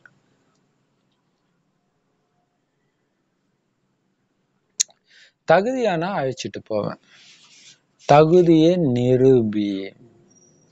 தூய்மையான உலகத்துக்கு வர்றதுக்கு தகுதி இருக்குதா, நிரூபி. முழு தூய்மையா இருக்கிறியா, அதிபதி ஆக்குறேன். அரைகுறை தூய்மையா இருக்கிறியா, அதுக்கேற்ற மாதிரி பதவி கொடுக்குறேன்.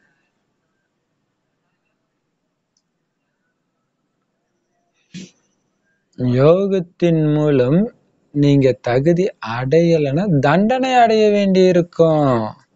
சோ பாருங்க, யோகத்தின் மூலம் சொர்க்கத்துக்கு போறதுக்கு தகுதி அடையணும் அப்படின்னா என்ன அர்த்தம், பாவத்தை அழிச்சிடணும். அப்படி அழிச்சிட்டீங்கன்னா சொர்க்கத்துல உயர்ந்த பதவி அடைவீங்க.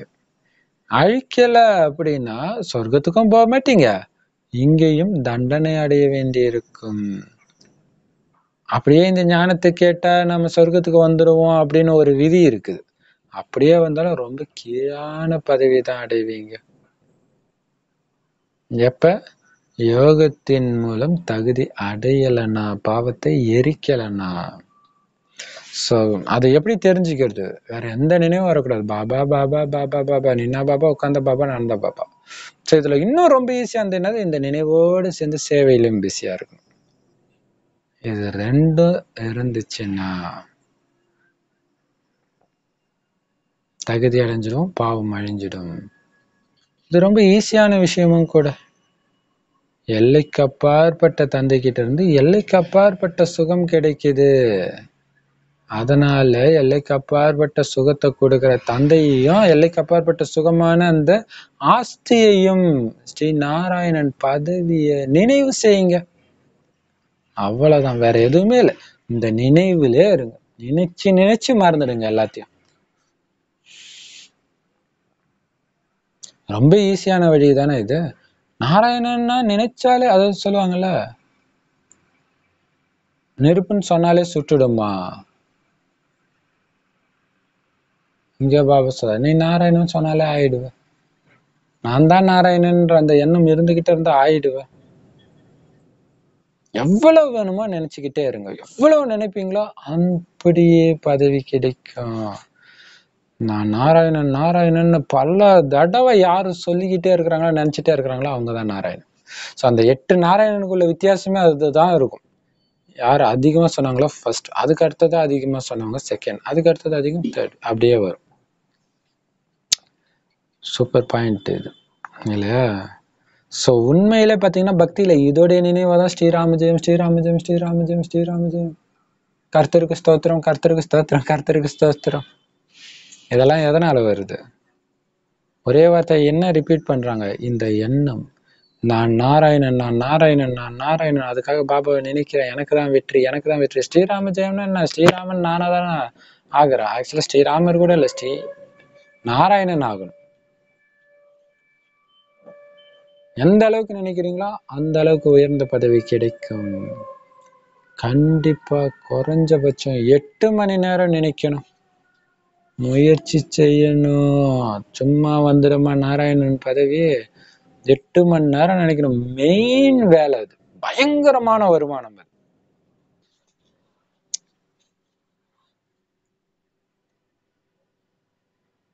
இது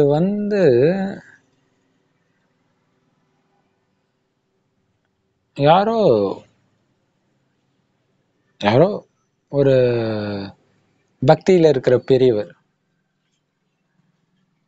சொன்னாங்க போல இருக்குது. சமீபமா டிவியில போட்டதா எங்க அம்மா சொன்னாங்க. என்ன அப்படின்னா, யாரோ ஒருத்தர் என்னய்யா இருக்கிற, சம்பாதிக்கவே இல்லை, இவங்களுக்கு ஒண்ணுமே புரியல, என்ன சாமியார் சம்பாதிக்க, ஓ நல்லா சம்பாதி, அவன் எவ்வளவு சம்பாதிக்கிறான் பாரியா. இப்ப அதை எதை சொல்றாங்கன்னா, ஆன்மீக வருமானத்தை சொல்றாங்க அப்படின்ட்டு விளக்கம் கொடுத்திருப்பாங்க.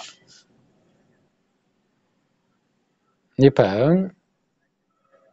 நம்ம அஞ்ஞானத்துல இருக்கும்போது அந்த காலேஜ் தாண்டும் பொழுது பாத்தீங்கன்னா தானாவே ஒரு விஷயம் ஞாபகம் வரும். யாருக்கு ஃபர்ஸ்ட் வேலை கிடைக்குது, எவ்வளவு சம்பளம் வாங்குறாங்க, நம்மளுடைய சம்பளம் எவ்வளவு. ஸோ அதை ஃபர்ஸ்ட் என்ன பதவி, யாரு வேலை, அதை பார்ப்பாங்க. அதுக்கடுத்தது சரி படிப்பு கம்மியா இருக்கிறோம் பரவாயில்ல, இருந்தாலும் சம்பளத்தை பார்ப்பாங்க. எல்லாரையும் விட நான் அதிகமா சம்பாதிக்கிறேன் அந்த எண்ணம். அதே மாதிரி இங்கே கம்பேர் பண்ணுங்க. 8 மணி நேரம் குறைஞ்சது நினைவு செய்யணும்னு சொல்றாரு இல்லையா.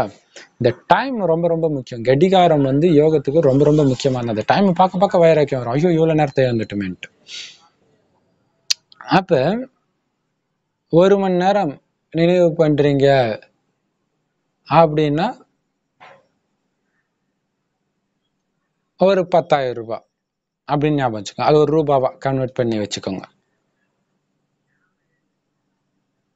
அப்படி இல்லைன்னா 8 மணி நேரம் நினைவு பண்ணிட்டேன்னா 1,00,000 அப்படி கூட வச்சுக்கோங்க. 8 மணி நேரம் கண்டினியூஸா நினைவு பண்ணிட்டா 1,00,000. கம்மியா தான் பண்ணீங்கன்னா 10,000 அப்ப 70,000 தான். 7 மணி நேரம் தான் பண்ணா 70,000 தான். அப்படி. ஸோ 8 மணி நேரம்னா 20,000 எக்ஸ்ட்ரா வேற வருது. உங்களுக்கே போனஸ் கொடுங்க இல்லையா. இது அப்படியே கண்டினியூஸா ஒரு வாரம் மெயின்டைன் பண்ணிட்டீங்கன்னா உங்களுக்கு இன்னும் போனஸ் என்ன வரணும், ஆக்சுவலா 7 லட்சம் வரணும், ஆனா 10 லட்சம் அப்படி. ஸோ இப்படி எவ்வளவு வருமானம் உங்க குழு அமைச்சு நீங்க கேளுங்க, இன்னைக்கு எவ்வளவு நேரம் நினைவு பண்ண கணக்கு போடுங்க. ஸோ இதுல இன்கிரிமெண்ட் எல்லாம் வேற இருக்குது, செம பவர்ஃபுல்லா இருக்கும், பண்ணுங்க. ஸோ அதே மாதிரி கோபமே வரலையா, அதுக்கு இன்னும் கொஞ்சம், அதுக்கு ஏதாவது இன்கிரிமெண்ட் போடுங்க, ரூபாவை கன்வெர்ட் பண்ணி. ஸோ அதை அந்த போதையை கொடுக்கும். காம உணர்வு கொஞ்சம் கூட இல்லையா, அதுக்கு ஒரு மார்க். ஸோ அந்த மாதிரி பற்று கொஞ்சம் கூட இல்லையா, அது அந்த மாதிரி அப்படியே போட்டு, அப்படி யாருமே கிடைக்கலையா, உங்களுக்கு நீங்களே கம்பேர் பண்ணுங்க போனவர். அப்ப அந்த போதை ஏத்தணும். இந்த ஆன்மீக வருமானம்ன்றத இப்படி கன்வெர்ட் பண்ணி போடும்போது உங்களுக்கு அது ரியலா அனுபவம் ஆகும். சரி,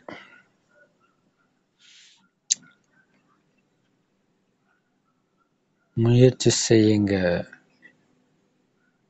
முயற்சி செய்யுங்க.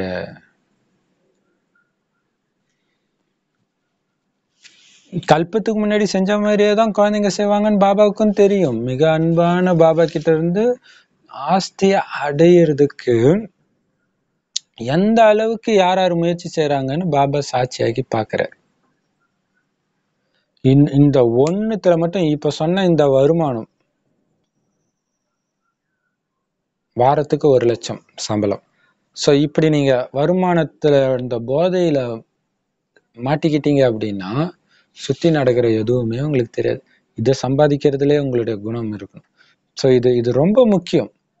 என்ன இப்ப பேங்க்ல இவ்வளவு காசு இருக்குது, ஒரு போதை. திடீர்னு ஒரு நாள் பார்த்தா அங்க காசே இல்லை. ஆனா இருக்குதுன்னு நினைக்கிற வரைக்கும் உங்களுக்கு அந்த போதை இருந்துச்சு. ஆனா இப்ப அங்க இல்லவே இல்லை. சரி இருக்குது, ஆனா உங்களுக்கு இல்லைன்னு யாரோ சொல்லிட்டாங்க, அப்பவும் போதை போயிடும். ஸோ மொத்தத்துல உங்க மனசு தானே. ஸோ அது மாதிரி இது வைங்க. ஏன்னா இது உண்மையும் கூட. மத்தவங்க கண்ணுக்கு தான் தெரியாதே தவிர இது உண்மையும் கூட. இதுல சும்மா நம்ம லட்சமா போடுறோம், அது உண்மையிலே பல கோடியா போகும். அப்படி பண்ணுங்க. கவுன் பனேகா குரோர்பதி, யார் குரோர்பதி ஆகுறாங்கன்றாங்களா, இதுல கோடீஸ்வரன் ஆகுங்க. செம சூப்பர் இல்ல.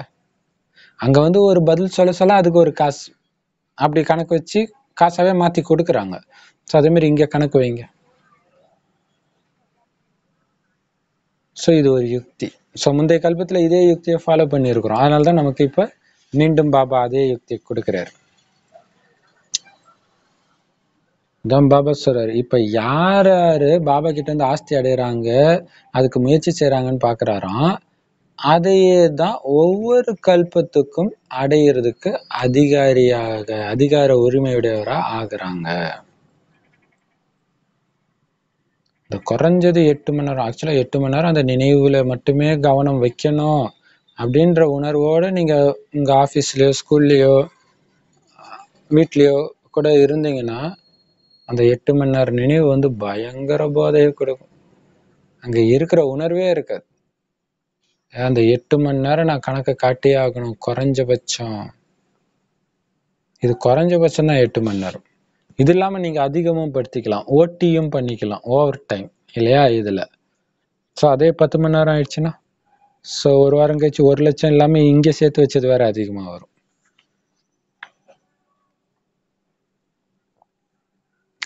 ஸோ நேத்தே சொன்னார்ல, இப்ப என்ன முயற்சி பண்ணீங்களோ கல்பத்துக்கும் அதே தான் வரும், இப்பவும் அதே தான் சொல்றாரு. ஸோ அதுக்காக தான் திரும்ப நடந்ததே நடக்கும்ன்ற ரகசியத்தை பாபா வெளிப்படுத்துறதே என்னன்னா, இப்ப அலட்சியமா இருந்தா மீண்டும் மீண்டும் அலட்சியமா இருந்துடுவேன், இப்ப பக்காவா இருந்தா மீண்டும் மீண்டும் பக்காவாயிடுவேன். கல்பத்துக்கான முயற்சி இப்ப நீ பண்றது. எவ்வளவு வேணுமோ நினைங்க. சூப்பரா சொல்றாரு பாருங்க. நினைச்சாலே ஆஸ்தி அடையிற மிகப்பெரிய பெனிஃபிட் இந்த ஒரு யுகத்துக்கு தான் இருக்கு, பயன்படுத்திக்கோங்க. அந்த சொர்க்கத்துக்கு போறதுக்காகத்தான் பாபா ராஜயோகத்தை கத்துக் கொடுக்கிறார். லௌகீக தந்தை கூட குழந்தைங்களை எவ்வளவு பராமரிக்கிறார், அதே மாதிரிதான் எல்லைக்கு அப்பாற்பட்ட தந்தையும் குழந்தைங்களை எவ்வளவு பராமரிக்க வேண்டி இருக்குது. இருந்தாலும் மாயை ரொம்ப கஷ்டம் கொடுக்குது, நோய்வாய்ப்பட வைக்குது.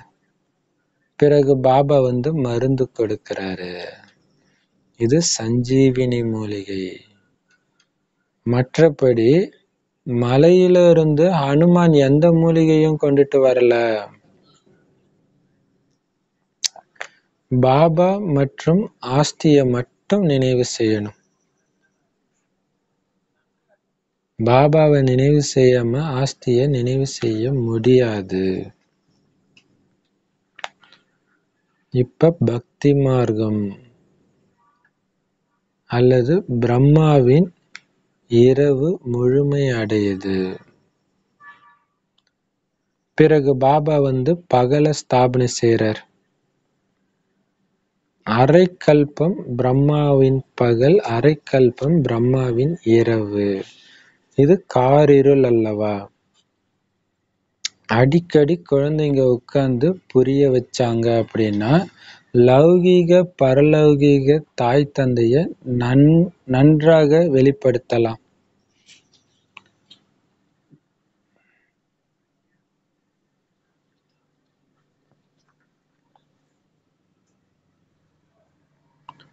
இல்ல, லௌகீக தந்தை தன்னுடைய குழந்தைங்களை பராமரிக்கிற மாதிரி பாப்பாவும் பராமரிக்கிறார். ஆனா இந்த மாயை என்ன பண்ணுது? பராமரிக்க விட மாட்டேங்குது, தடை ஏற்படுத்திக்கிட்டே இருக்குது, நிறைய விதமான கஷ்டத்தை கொடுக்குது. அதுல நோயும் ஒண்ணு. ஆக்சுவலா இது வந்து பாபா ஸ்தூல நோயை சொல்றாருன்னு எடுத்துக்கலாம், விகார நோயினும் எடுத்துக்கலாம். ஸோ ரெண்டுத்துக்குமே மருந்து பாபா கொடுக்கறது இல்லையா? யோகம் வந்து ஆரோக்கியமா இருக்கிறதுக்கும் உதவுது. ஸோ விகார நோயிலிருந்து விலகிறதுக்கும் இந்த ஞானமும் யோகமும் உதவுது. அந்த ஞானம்ங்கிற சஞ்சீவனி மூலிகையை கொடுக்கிறார். ஸோ இதைத்தான் ராமாயணத்துல வந்து ராமரும் லக்ஷ்மணனும் மயங்கி கிடக்கும் பொழுதெல்லாம் அவங்கள நார்மல் ஆக்குறதுக்காக அனுமார் மூலிகை எடுத்துட்டு வந்தாருன்னு காட்டியிருக்காங்க. மற்றபடி அப்படியெல்லாம் எந்த விஷயமும் நடக்கல. பாபாவையும் ஆஸ்தியும் மட்டும் நினைங்க. இதுதான் அந்த மூலிகை, இதுதான் இந்த மூலிகை. அங்க ஸ்தூலமா சொல்லிட்டாங்க. பாபாவை நினைவு செய்யாம ஆஸ்தியை நினைவு செய்ய முடியாது.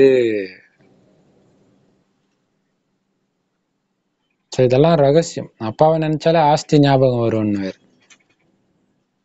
அதே மாதிரி ஆத்ம உணர்வுல இருந்தா அப்பா ஞாபகம் வரும்னு. ஒளியா இருக்கிறேன் அப்படின்ற உணர்வு இருந்தாலே நான் அவருடைய குழந்தை ஞாபகம் வரும். அவருடைய மனைவியின் ஞாபகம் வரும். ஒரு பொண்ணுக்கு தன்னை அந்த உடல் பெண் அப்படின்னு நினைக்கும் போது தன்னுடைய கணவனுடைய ஞாபகம் தானாவே இருக்கும்ல.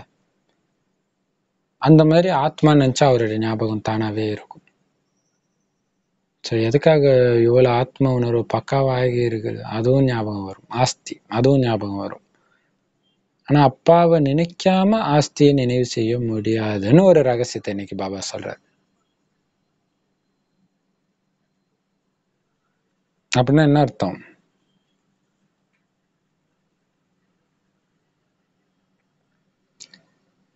லக்ஷ்மி நாராயணன் நினைக்கவே முடியாதா பாபா நினைக்காம? அப்படி கிடையாது. அப்பாவை நினைக்காம அதை நான் அடைஞ்சிடுவேன்னு அந்த நிச்சய புத்தியோட உங்களால நினைக்க முடியாது இல்ல. நீ வரலல்ல, நீ அதை வாங்கிடுவேன்னு கனவு கூட காணாதுன்னுவாங்களே, அந்த மாதிரி பாபா சொல்றாரு ஆஸ்தியை நினைவு செய்யவே முடியாது. இல்ல, அப்பாவை நினைக்கணும், அப்பாவுடைய குழந்தைன்ற அந்த ஞாபகம் வரும்போதுதான் அது நான் நாராயணன்ற அந்த ஒரு நிச்சய புத்தி வரும், இல்லைன்னா வராது. பக்தி மார்க்கம், அதாவது பிரம்மாவுடைய இரவு இப்ப முடியுது. பிறகு பாபா பிரம்மாவின் பகலை ஸ்தாபனை செய்யறாரு. அப்படின்னு அர்த்தம். பக்தி மார்க்கம் துவாபர கலியுகம் முடிஞ்சிச்சு, அதான் பிரம்மாவுடைய இரவு. இப்போ பகல், அதாவது சத்யுக திரேதாயுகம் உருவாகுது, பாபா உருவாக்குறாரு. அரைக்கல்பம் பிரம்மாவுடைய பகல் நடக்கும், சொர்க்கம் நடக்கும். அடுத்த அரைக்கல்பம் பிரம்மாவுடைய இரவு, நரகம். இப்ப இருக்கிறது காரிருள், பிரம்மாவுடைய இரவு இல்லையா? இந்த விஷயத்த மட்டும் அடிக்கடி குழந்தைங்க புரிய வச்சுக்கிட்டே இருந்தீங்கன்னா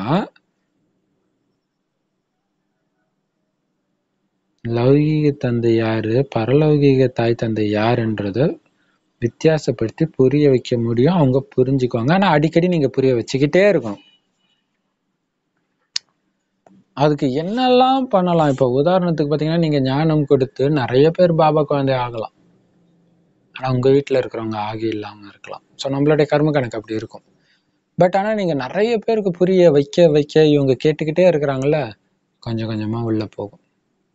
ஆமா, அவங்க சொல்றது உண்மைதான் அப்படின்னு தோணும் கொஞ்சம் கொஞ்சமா.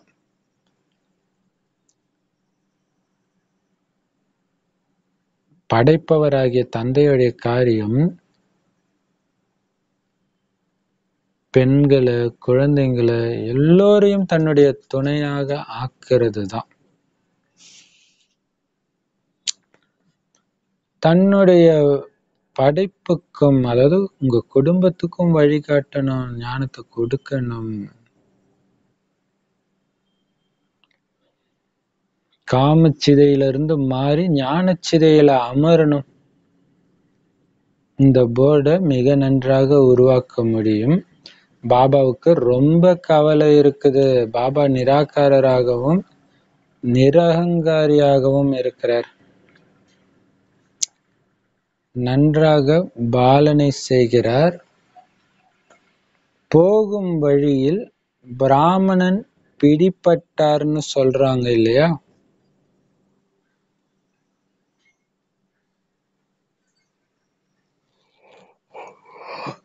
இப்படி பரமாத்மாவுடைய பிரவேசம் ஏற்படும்னு நான் பிரம்மாவாகி நாராயணனா ஆவன்னும் இந்த பிரம்மா பாபாவுக்கு தெரியாது. எவ்வளவு நிந்தனை அடைஞ்சிருக்கிறார். பாபா சொல்றாரு, உன்னை விட என்ன அதிகம் நிந்தனை செஞ்சிருக்கிறாங்க குழந்தை. ஒன்ன ஓரிரண்டு நிந்தனை தானே செய்யறாங்க. என்ன கல்லுல முன்னுல இருக்கிற மாதிரி எல்லாம் சொல்லிட்டாங்களே, என்னை எத்தனை நிந்தனை செஞ்சிட்டாங்க பாருங்க. ஆனா ராஜ்ய பாக்கியத்தை அடையிறதுக்காக 1-2 நிந்தனை வாங்குறதுலாம் ஒரு பெரிய விஷயமா என்ன? என்னை அரை கல்பமாக நிந்தனை செஞ்சுக்கிட்டே தான் இருக்கிறாங்க. இந்த விளையாட்டும் நாடகத்துல உருவாக்கப்பட்டிருக்கு.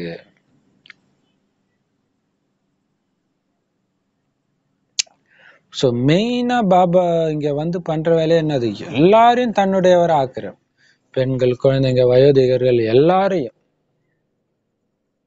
ஸோ இந்த ஞானம் உங்களுக்கு புரிஞ்சிடுச்சு, கம்முன்னு இருந்துடாதீங்க. உங்க குடும்பத்துக்கு சொல்லுங்க, எல்லாருக்கும் சொல்லுங்க. ஏன்னா இது நிறைய பேரு, சரி உனக்கு புரிஞ்சிச்சுல உன்னோட வச்சுக்கப்பா, வெளில எல்லாம் சொல்லாத, உன்னை அசிங்கமா நினைப்பாங்க. நிறைய மாதாஜியோட கணவர்கள் சொல்றாங்க, ஏன்பா ஞானத்தை சொன்னா அசிங்கமா நினைப்பாங்களா? எப்படி ஞானத்தை சொன்னா அசிங்கமா நினைப்பாங்க? ஸோ மாயா எப்படிலாம் அப்படியே அன்பு காட்டுற மாதிரி காட்டும்.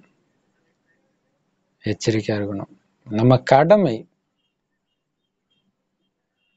அதாவது ஸ்தூலமா இந்த கடைசி பிறவியில இருக்கிறது உங்க குடும்பம் தான். ஆனா ஒட்டுமொத்த உலகமும் உங்க குடும்பம் தான். ஸோ ஸ்தூலமா இருக்கிற குடும்பத்துக்கு ஃபர்ஸ்ட் சொல்லுங்க, சொல்லிடணும். மாறுறதுக்கு சுபபாவனை வைக்கணும். மாறலன்றதுக்காக இவங்க மாறினா தான் நான் சேவை செய்ய முடியும், இவங்க அனுமதி இல்லாம நான் எப்படி பண்றது? யாரோட அனுமதியும் நமக்கு தேவையில்லை. எல்லாருக்கும் அதிகாரம் இருக்கு சேவை செய்யறதுக்கு. செய்யுங்க. ஏன்னா அது உங்க குடும்பம். இந்த உலகம் உங்களுடைய குடும்பம். உங்க குடும்பத்தினரை எழுப்புறதுக்கு யார் உங்களுக்கு பர்மிஷன் கொடுக்கணும்? அப்படி இல்லை, வீட்டுல பிரச்சனை வரும்னா மறைமுகமா பண்ணுங்க. எவ்வளவு யுக்தி இருக்குது.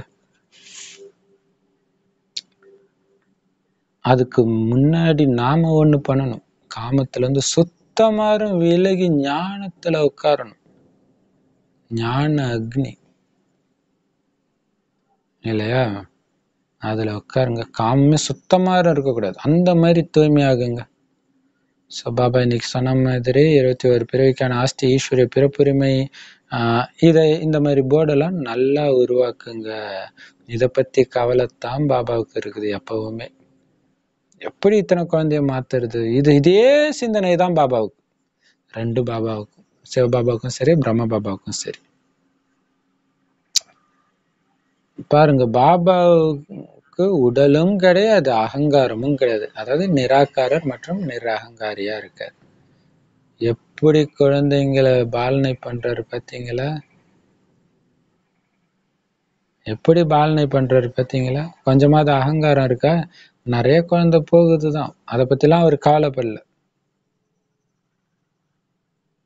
அதே மாதிரி அவர் நான் கடவுள் வந்திருக்கிறேன், எனக்கு என்ன இப்படி பண்ணல அப்படி பண்ணல, எதுவுமே கேட்கல. ஸோ இதோடைய நினைவாதான் போற வழியில பிராமணன் பிடிப்பட்டான்னு சொல்லுவாங்களாம், அந்த மாதிரி. ஸோ அது ஆக்சுவலா எந்த அர்த்தத்துல சொல்றாங்கன்னு தெரியல. ஸோ வடநாட்டுல அப்படி ஒரு வழக்கு இருக்கு போல இருக்கு. அதே மாதிரி இங்க தமிழ்ல அஞ்ஞானத்துல சினிமா பாஷையில நமக்கு ஒரு அடிமை சிக்கிடுச்சு அப்படின்னு சொல்லாங்களா, அந்த மாதிரி பிரம்ம பாபா திடீர்னு சிக்கிக்கிட்டார் சிவபாபா கிட்ட. ஏன்னா அவருக்கு தெரியாது திடீர்னு பரமாத்மாவே வந்து பிரவேசம் ஆவாரு, நான் பிரம்மாவாவேன், அப்புறம் நாராயணன் ஆவேன், எதுவுமே தெரியாது. ஸோ இதுதான் பிராமணன் வழியில பிடிப்பட்டார் அப்படின்னு ஒரு பேச்சு வழக்கு இருக்குதான். ஸோ அது வரைக்கும் பெரிய ஆளா இருந்திருப்பார், பெரிய ஆளா இருந்திருப்பார், வைர வியாபாரி. அப்பவே 33 கோடிக்கு அதிபதி, சாதாரண ஆளா? எல்லாத்தையும் இயக்கத்துக்கு கொடுத்துட்டு தன்னுடைய பையனுக்கு கூட ஒரு பைசா கூட கொடுக்கலன்னா எல்லாரும் என்ன பார்ப்பாங்க? சரியான பைத்தியக்காரன் இவன், பெத்த பையனுக்கு கொடுக்கல, இவன் என்னமோ ஊருக்கு தானம் பண்றான்னு சொல்லுவாங்க. அதான் பாபா சொல்றாரு, எவ்வளவு நிந்தனை அடைஞ்சிருக்கிறார் பாருங்க. சிவபாபா வந்த படம் தான், அதுக்கு முன்னாடி கிடையாது.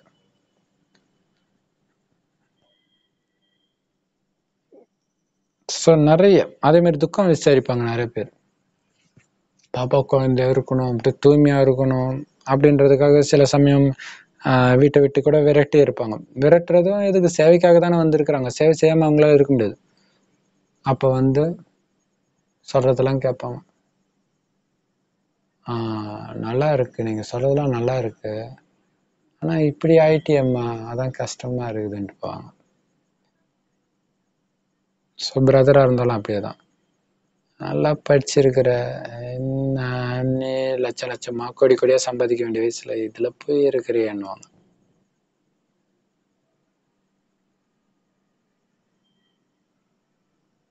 கவலையே படக்கூடாது. மாயை எப்படி பண்ணும்? நாராயணன் பதவி சும்மாவா? அவங்களுக்கு தெரியல. இதுல காமெடி என்னன்னா, இத சொல்றவங்க தீவிர நாராயணன் பக்தரா இருப்பாங்க.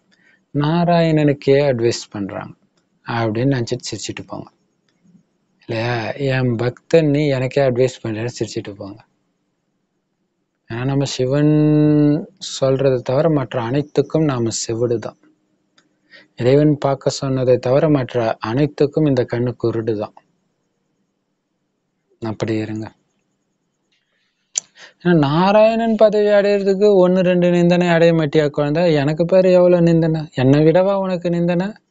உனக்கு ராஜ்ய பாக்கியத்தை கொடுத்துட்டு போறேன், எங்கடா கடவுளுங்கன்னா இதோ கல்லுல முள்ளுல எல்லாத்துலயும் இருக்காரு. உனக்கும் எனக்குள்ளயும் இருக்கிறாரு. ஒரு மனுஷன் வந்து சொல்லிட்டு போறாரு. அப்படி ஒருத்தர் இல்லவே இல்லைன்னு ஆக்கிட்டாங்க. அதான அர்த்தம். எங்க நிறைஞ்சவரும் உனக்குள்ள இருக்காரு எனக்குள்ள இருக்காருன்னு. தனியா ஒருத்தர் இல்லவே இல்லப்பா அப்படின்னு என்ன அர்த்தம்?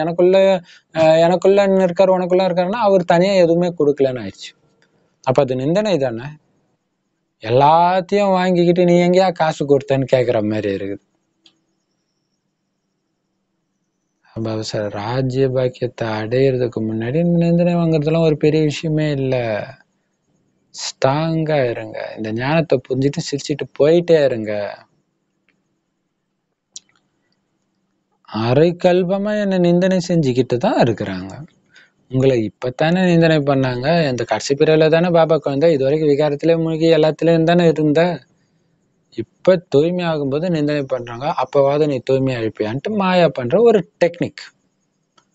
ஏமாந்துடாதீங்க. இது ஒரு விளையாட்டு நாடகத்துல இருக்க. அதுக்கெல்லாம் அசைஞ்சு கொடுக்காம இருங்க.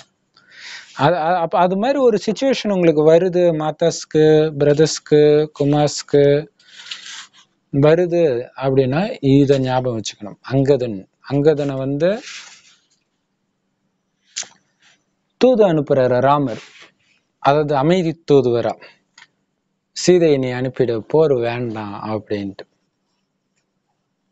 அப்ப அங்கதன் யாரு அப்படின்னும் போது வாலியுடைய பையன்னொடனே ராவணனுக்கு ஆச்சரியம் ஆயிடுச்சு. ஏன்னா வாலி ராவணனுடைய ஃப்ரெண்ட். வாலிய கொன்னுட்டார் ராமர்னு தெரியும். நாடா உங்க அப்பனை கொன்னவனுக்கே நீ தூதா வந்திருக்கிற.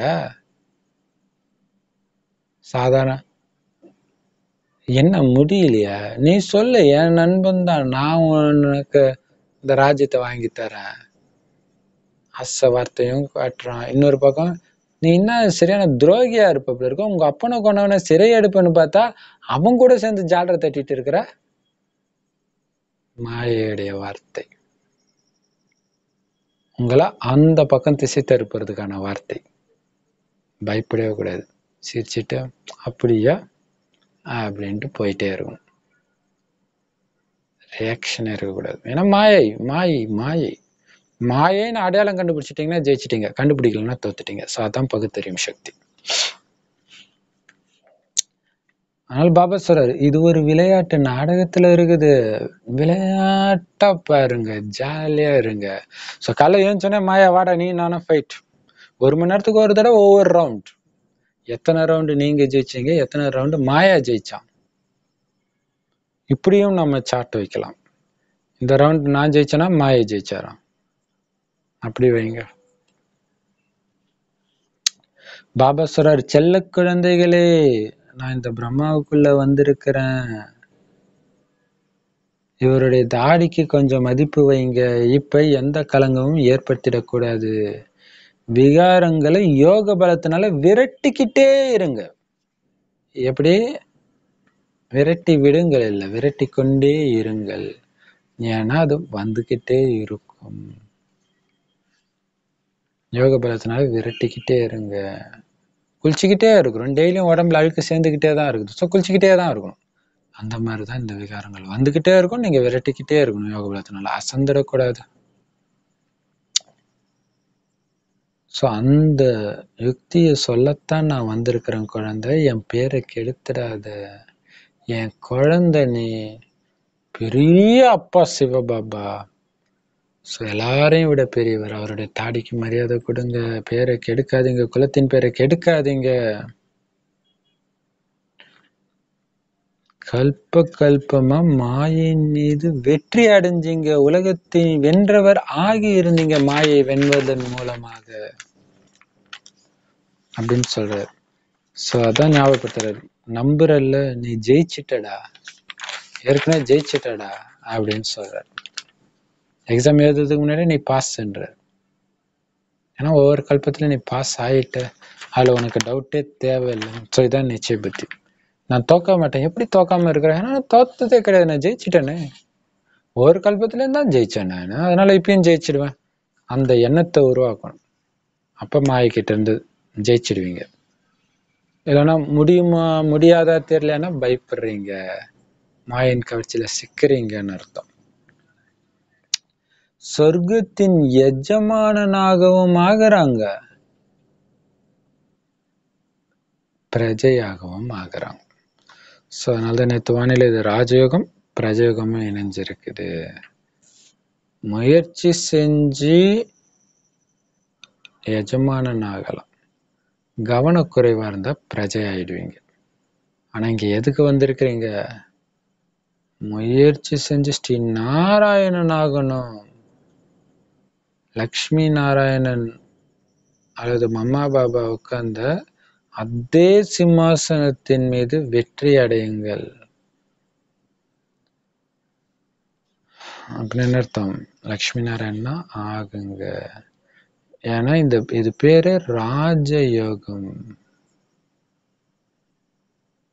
இந்த மம்மா பாபா தான் முதல் நம்பர்ல போறாங்கன்னு சிவபாபாவுக்கு தெரியும். மம்மா தூய்மையான கன்னிகை, இந்த பிரம்மாவா அதர்குமார், அதாவது திருமணமானவர். வீட்டுல குழந்தைங்க ஏதாவது தப்பு பண்ணா, டே என் தாடிக்கு மரியாதை கூடடா அப்படின்னு சொல்லுவாங்க, பேரை கெடுத்துடாதீங்கன்னு சொல்லுவாங்க. அந்த மாதிரி பாபா சொல்றார், எனக்கு நல்ல பேர் இருக்குடா ஆபீஸ்ல, நீ வந்து கெடுத்துடாதடான்னுவாங்களே, அந்த மாதிரி சிவன் எதையும் மாத்த முடியும் அப்படின்னு நல்ல பேர் இருக்குது. ஸோ அவருடைய குழந்தைன்னு சொல்லிட்டு உன்னுடைய குணத்தை மாத்திக்கவே இல்லை, விகாரத்திலே மூழ்கி கிடக்குறன்னா என் பேரை கெடுக்கிற நீ, கெடுக்காத. உனக்கு என்ன கல்யாணம் ஆகலையா, எப்படி தூய்மையா இருக்குதுன்னு கேட்குறியா, மாமாவை பார். கல்யாணம் ஆயிடுச்சு எப்படி தூய்மையா இருக்குதுன்னு கேட்குறியா, பிரம்மாவை பார். சின்ன வயசுல எப்படி தூய்மையா இருக்குதுன்னு கேட்குறியா, மாமாவை பார். இவ்வளவு வயசாயிடுச்சு இனிமேல்ட்டு எதுக்கு அப்படின்றியா, பிரம்மாவை பார். ரெண்டு இடத்துலயும் பாபா உதாரணம் கொடுக்கிறார், ரெண்டு எக்ஸ்ட்ரீம் கொடுத்துட்டு சொல்றாரு, பாரு இவங்க அப்படி ஆகி இருக்கிறாங்க, அதனால இதெல்லாம் ஆகவே முடியாதுன்னு வியாக்கியானம் பேசிட்டு இருக்காத, என் பேரை கெடுக்காம இரு. வீட்டுக்கு வீடு போர்டு வைக்கணும், பாபா அடிக்கடி ஞாபகப்படுத்துறாரு. இல்ல வேற ஒரு விஷயத்த பேசுறக்கும் போது திடீர்னு நடுவுல சொல்றாரு, வீட்டுக்கு வீடு போர்டு வைக்கணும். என்ன போர்டு வைக்கணும்? காலச்சக்கரம் போர்டு வைக்கலாம், அல்லது லக்ஷ்மி நாராயணன் போர்டு வைக்கலாம், கீதையை சொன்னவர் சிவன் போர்டு வைக்கலாம். போர்டு வைக்கணும்.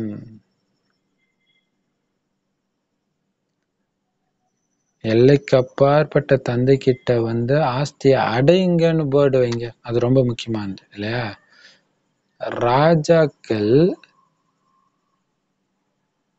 ராஜாக்கள் சன்னியாசிகள் போன்றவர்களும் போக போக விழிப்படைவாங்க. நாளுக்கு நாள் நீங்களும் தீவிரமாகிக்கிட்டே போவீங்க, சுய புருஷார்த்தத்திலும் சரி சேவையிலும் சரி. அப்பதான் அவங்க அந்த புகழ் போதையில இருந்து வெளியே வருவாங்க, விழிப்புணர்வு அடைவாங்க.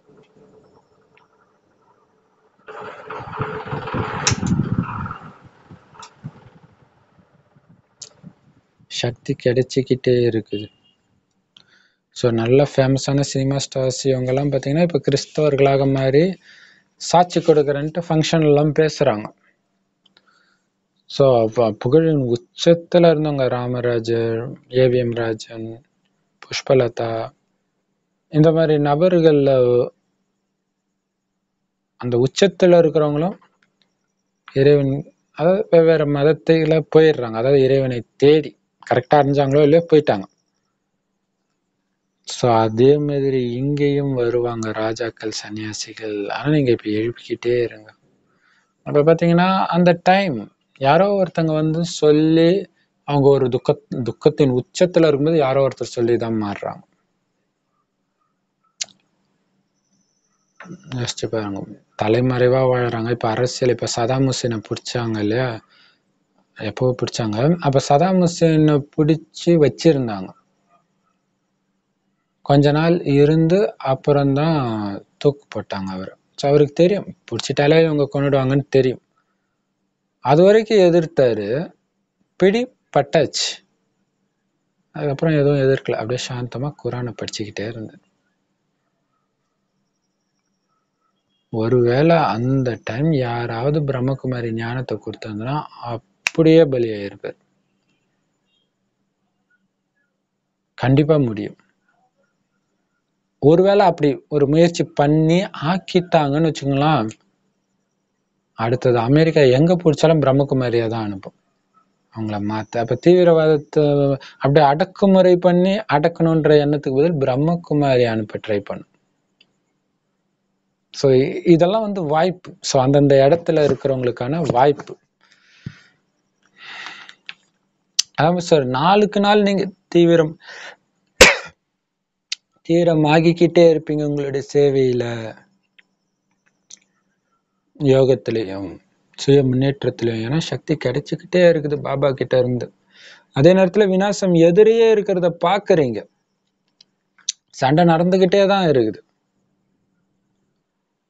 அப்போ உங்களுக்குள்ள அந்த சென்ஸ் ஆஃப் அர்ஜென்சி கிரியேட் பண்ணணும். ஐயோ உலகம் அழிஞ்சிருச்சுன்னா இப்போதைக்கு என் தொடர்புல இருக்கிறவங்க கிட்ட எல்லாம் கொடுங்க.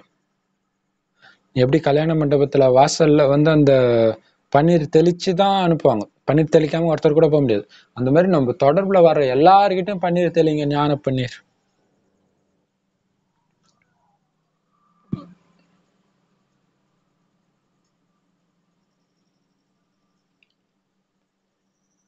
இது ருத்ர ஞான யஜ்யம்.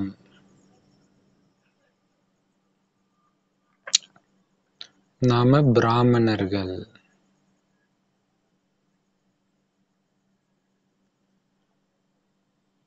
சோ நல்ல முறையில வீட்டுக்கு வீடு போர்டு வைக்கணும்ன்றாரு இல்லையா? அது ரொம்ப எழுப்பும். ஏன்னா கிறிஸ்தவர்கள் எல்லார் வீட்லயும் பாத்தீங்கன்னா மேல ஏதாவது ஒரு பைபிள் கட்டளை போட்டிருப்பாங்க. சோ அது மாதிரி இதை வைங்க. இது எங்களுக்கும் வேணும்னு கேட்பாங்க. இதை ஸ்டிக்கரா எல்லாம் பண்ணீங்கன்னா கண்டிப்பா கேட்பாங்க. ஸோ அந்த மாதிரி வாசகம் அவ்வளோ சூப்பரா 2 லைன்ல ஆனா நச்சுன்னு இருக்கணும். பிடிச்சி இழுக்கிற மாதிரி இருக்கும். அதே நேரத்துல நம்ம ஞானமா இருக்கணும். பாபா சொல்றாரு, உங்களுக்கு சக்தியும் கிடைக்குது, வேகமாவும் போறீங்க. அதே நேரத்துல எதிரிலே சண்டை நடந்துட்டு இருக்கிறதையும் பாக்குறீங்க. உலக விநாசம் இருக்குது. ஸோ அதிவேகத்துல செயல்படுங்க. பாபா சொன்ன யுக்திகளை எல்லாம் உடனே அமல்படுத்துங்க. இது ருத்ர ஞான யஜ்யம். அந்த யஜ்யத்தின் பாதுகாவலர்கள் பிராமணர்கள் நாம. ஆனா இதுல காமெடி என்னன்னா, இந்த ருத்ர ஞான யஜ்யத்துல இருந்து தோன்றியவர்களும் நாம தான். அதனாலதான் யாகத்துல திரௌபதி தோன்றினாள் அப்படின்னு சொன்னதுடைய அர்த்தமே.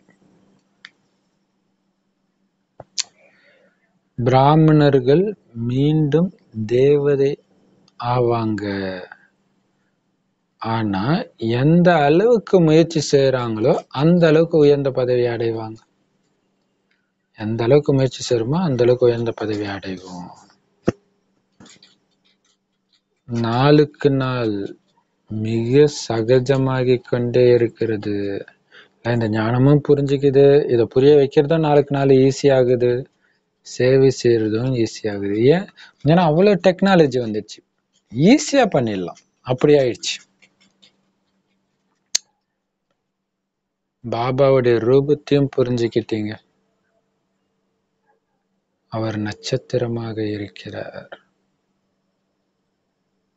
ஆனா புதியவர்களுக்கு முதலிலேயே இதை சொல்லக்கூடாது.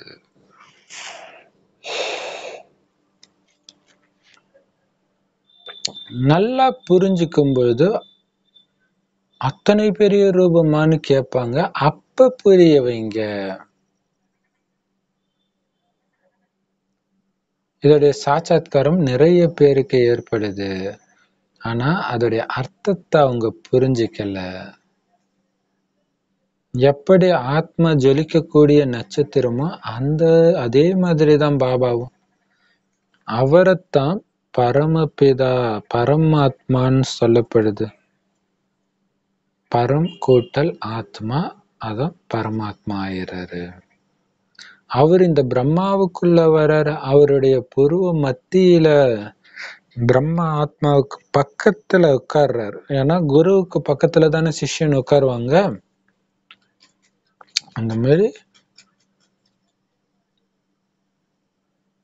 அப்ப குருவுக்கு பக்கத்துல சிஷ்யன் உட்காரணும். அதனால சிஷ்யனுடைய உடம்புனால சிஷ்யனுக்கு பக்கத்துல போய் குரு உட்கார்ந்துக்கிறாரு சிவபாபா.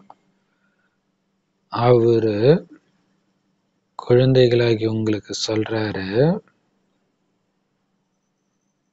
பிரம்மாவும் கூடவே உட்கார்ந்து கேட்கிறார். ஏன்னா பாபாவும் பிரம்மா தாதாவும் இணைஞ்சு இருக்கிறாங்க. இருந்தாலும் இது ஆழமான ரகசியம். யாராவது கேட்கும்போது இத புரிய வைக்க வேணும். அப்படி இல்லைன்னா பாபா பாபான்னு சொல்லிக்கிட்டே இருங்க. பாபா சொர்க்கத்துக்காக ராஜயோகம் கத்துக் கொடுக்கிறாரு.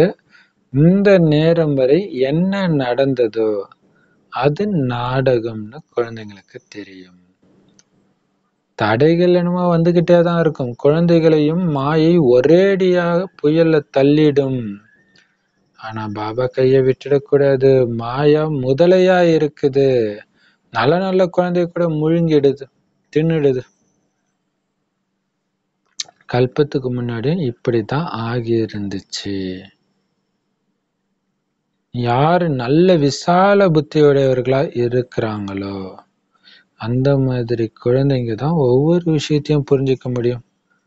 அவங்க நாம யாருக்கு புரிய வைக்கிறது, எப்படியெல்லாம் புரிய வைக்கிறது, எப்படிலாம் இந்த ஞானத்தை தானம் பண்றது அப்படின்னு விச்சார் சாக்கர் மந்தன் செஞ்சுக்கிட்டே இருப்பாங்க. அதாவது ஞானத்தை சிந்தனை செஞ்சுக்கிட்டே இருப்பாங்க. ஞானக்கடலை கடைஞ்சிக்கிட்டே இருப்பாங்க.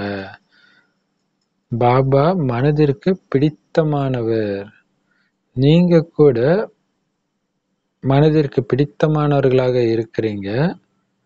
பாபா சொல்றாரு, நான் நட்சத்திரமாக இருக்கிறேன். எனக்குள்ள இந்த நடிப்பு பதிவாகி இருக்குது. ஒவ்வொரு ஆத்மாவிலும் அதோடைய நடிப்பு பாகம் நிரம்பி இருக்கு.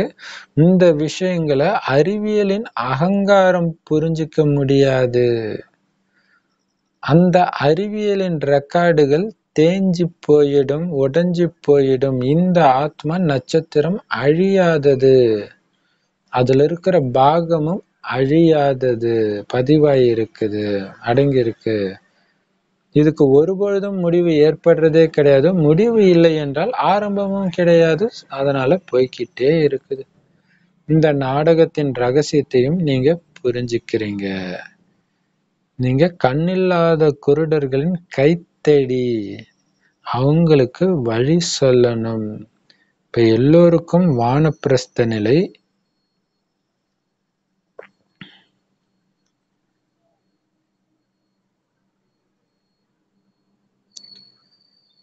வார்த்தை, அதாவது சத்தத்திலிருந்து விடுபட்டு செல்லணும். பாபா சொல்றாரு, நான் அனைவரையும் கூட்டி செல்வேன். அதனால எவ்வளவு முடியுமோ அவ்வளவு பாபாவை நினைவு செய்யுங்க. அப்பதான் பாவ கர்மங்கள் விநாசமாகும். இதுக்குத்தான் ஆன்மீக யாத்திரைன்னு சொல்லப்படுது. பாபா சொல்றாரு, ஹே யாத்திரை செய்யும் குழந்தைகளே, களைப்படைஞ்சிடாதீங்க. பாபா மற்றும் அவரது படைப்பை நினைவு செய்யுங்க. சொர்க்கத்தின் எஜமானராகணும். இது ரொம்ப ரொம்ப ஈஸி. எப்பவும் சிவபாபாவை நினைச்சுக்கிட்டே இருங்க. மோட்டரை ஓட்டும் பொழுது கூட புத்தி யோகம் எங்க இருக்கணும்? பாபா தன்னுடைய விஷயத்த சொல்றாரு, நாராயணனுக்கு பூஜை செய்ய உட்கார்ந்தா புத்தி வேற பக்கமா போகும். பிறகு என்னையே நான் அடிச்சுக்குவேன். இப்ப கூட புத்தி அங்கேயும் இங்கேயும் ஓடுது. முயற்சி செஞ்சு ஒரு சிவபாபா நினைவுல சரீரத்தை விடணும்.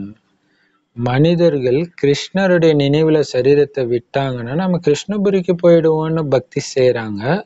ஆனா கிருஷ்ணர் ஒண்ணு எல்லோருக்கும் அப்பா கிடையாது.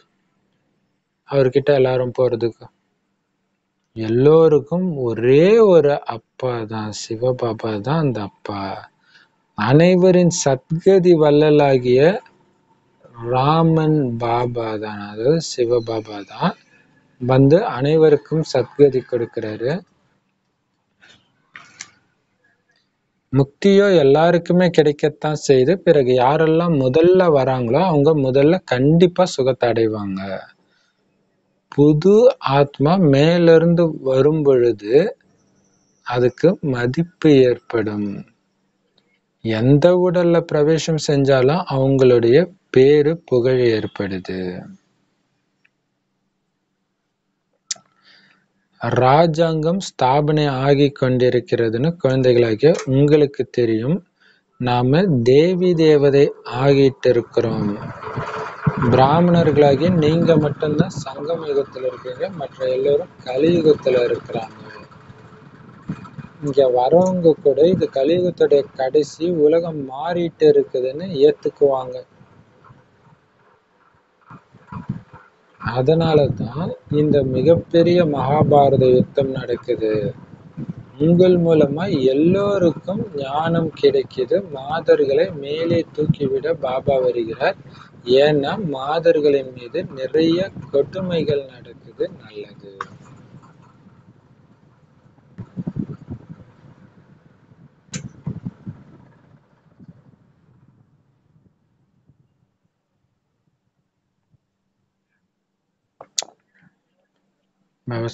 எந்த அளவுக்கு முயற்சி செய்றீங்களோ அந்த அளவுக்கு உயர்ந்த பதவி.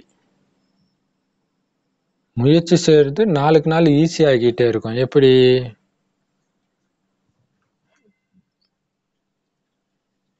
வீட்டுக்கு வீடு போட்டோ இருக்குது, அதுலயும் அந்த லைட் எல்லாம் வச்சு அந்த மாதிரி டிரான்ஸ்லைட்டு அது இருக்குது.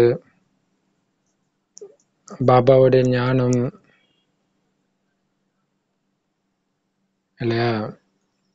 அப்ப வந்து ஞானத்தை எடுக்கணும், படிக்கணும். மம்மா பாபா சூப்பரா எடுப்பாங்க, ஜெகதீஷ் பாய் சூப்பரா எடுப்பாரு. ஆனா எல்லா இடத்துலயும் இந்த 3 பேர் இருக்க முடியாது. ஸோ எடுக்கிறத பொறுத்து இருக்குது. ஸோ நான் மறுபடியும் கேட்கணுன்றதுக்காக அவங்கள மறுபடியும் எடுக்க சொல்ல முடியாது, எடுக்கவும் முடியாது அவங்களால. ஆனா இப்ப அப்படி கிடையாது. நெட்ல வந்துருச்சா, திரும்ப திரும்ப கேட்கலாம், டவுன்லோட் பண்ணிட்டு திரும்ப திரும்ப கேட்கலாம். ஃபாஸ்டா வச்சு கேட்கலாம், ஸ்லோவா வச்சு கேட்கலாம், ஸ்கிப் பண்ணி கேட்கலாம். நிறைய இருக்கு. ஸோ முக்கியமான பாயிண்ட்ஸ் அப்படின்னு எழுதி வச்சுக்கலாம். ஸோ இது மாதிரி நிறைய வாய்ப்புகள் இப்பதான் இருக்குது. அதான் பாபா சார், போக போக இது ஈஸியாகிட்டே இருக்கும்.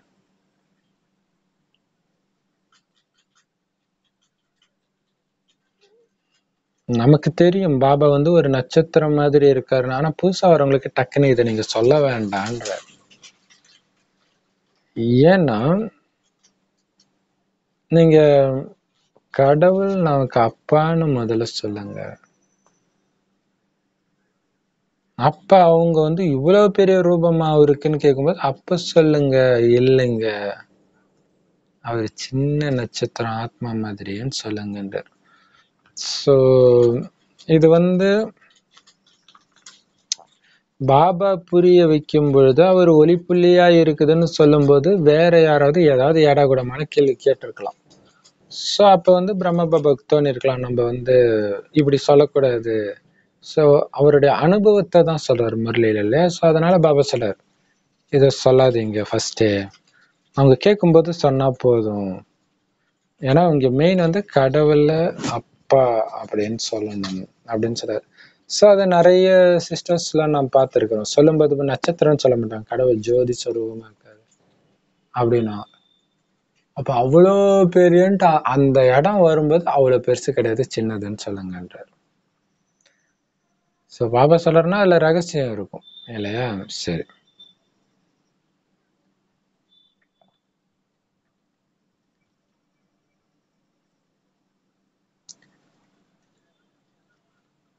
ஸோ பரமாத்மாவுடைய சாட்சாத்காரம் நிறைய பேருக்கு கிடைக்குது. ஆனா அது என்னன்னே அவங்களுக்கு புரியல, என்ன அர்த்தம்னே தெரியல. அது வந்து கடவுளை பார்த்தோன்னே தெரியல, ஏதோ கண்ணில் ப்ராப்ளம்னு நினச்சிக்கிறாங்க. ஸோ பாபா சார் ஆத்மா எப்படி ஜொலிக்கக்கூடிய குட்டி நட்சத்திரமோ அதே மாதிரி தான் பாபாவும், அவரை தான் பரமாத்மா பரமபிதான்னு சொல்றோம். இப்போ பரமாத்மான்னு என்னத்தான் உயர்ந்த ஆத்மா. பிரம்மா உடலுக்குள்ள ஒரு புருவ மத்தியில அவருடைய ஆத்மாவுக்கு பக்கத்துல உட்கார்ந்து ஞானத்தை கொடுக்கிறார்.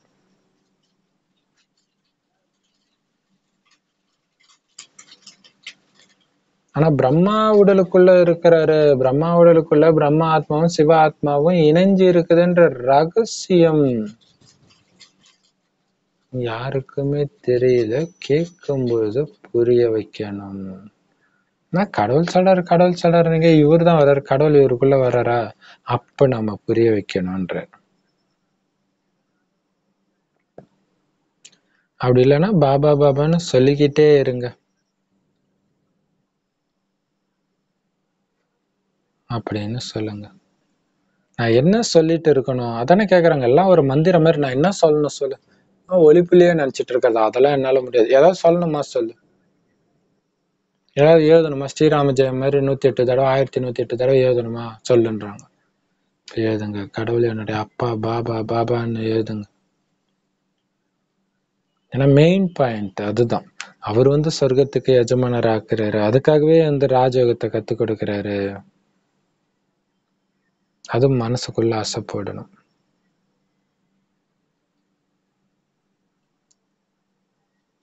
இப்ப பாத்தீங்கன்னா பக்காவான பாபா குழந்தை ஸ்ரீமத்தை கொஞ்சம் கூட கடைசி மூச்சு வரைக்கும் மரண படுக்கையில கூட மீறாத ஆத்மாவுடைய நினைவாதான் அங்காள பரமேஸ்வரி பெரியாயி அம்மன் அப்படியே படுத்துட்டு இருக்கிற மாதிரி இருக்கும். இப்ப படுத்துட்டு இருக்கிறாங்கன்னா அந்த அளவுக்கு ஆரோக்கியமா விழிப்புணர்வோட இருக்கிறாங்க. சொல்ற அது நான் தான் அப்படின்னு புரிஞ்சுக்கிட்டு நீங்களும் ஆரோக்கியமா இருக்கணும்.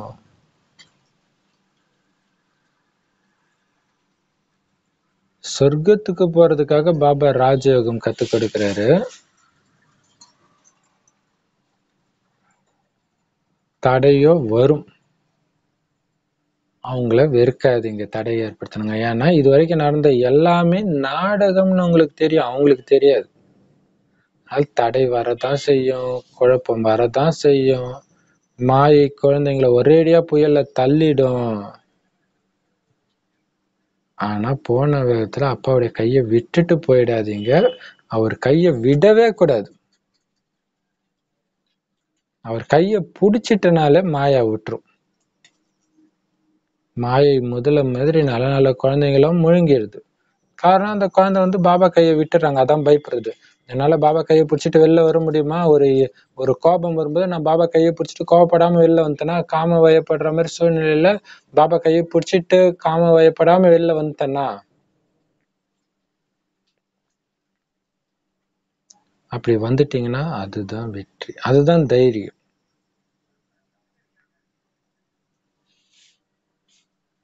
முந்தைய கல்பத்திலையும் இதே மாதிரி மாயன்ற முதல்ல நிறைய பாபா குழந்தைங்களை முழுங்கிடுச்சு. சோ இத விசால புத்தியோடைய குழந்தைங்க தான் கரெக்டா புரிஞ்சுக்க முடியும். இன்னொரு விஷயம், எப்பவுமே உங்க மைண்ட்ல இதே தான் ஓடிட்டு இருக்கணும். யாருக்கெல்லாம் புரிய வைக்கணும், எப்படி எல்லாம் புரிய வைக்கணும், எப்படி எல்லாம் தானம் பண்ணணும் இந்த ஞானத்தை, இதே சிந்தனையில இருக்கணும். அவங்கதான் விசால புத்தி உடைய குழந்தைங்க. பாபா வந்து எல்லாருடைய மனசுக்கும் பிடிச்சவரா இருக்கிறாருன்னா நீங்களும் அதே மாதிரிதான் இருக்கிறீங்க. அதை புரிஞ்சுக்கோங்க. உங்களுக்கு யார் மீதும் தனிப்பட்ட விருப்பு வெறுப்பு இல்லாம இருக்குதான்னு செக் பண்ணிக்கிட்டே இருங்க. பாபா சொல்றாரு, நான் நட்சத்திரமாக இருக்கிறேன்.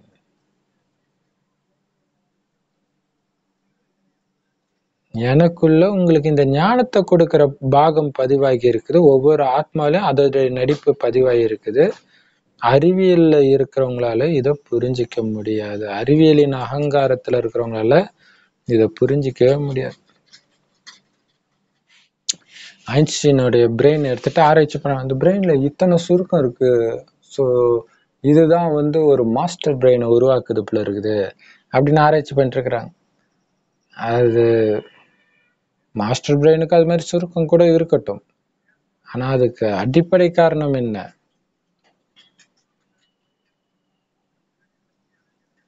இல்லையா? ஆத்மால சமஸ்காரமா பதிவாயிருக்கு. ஆத்மால இருக்கு, மூளையில கிடையாதுன்னு யாருக்கும் தெரியல.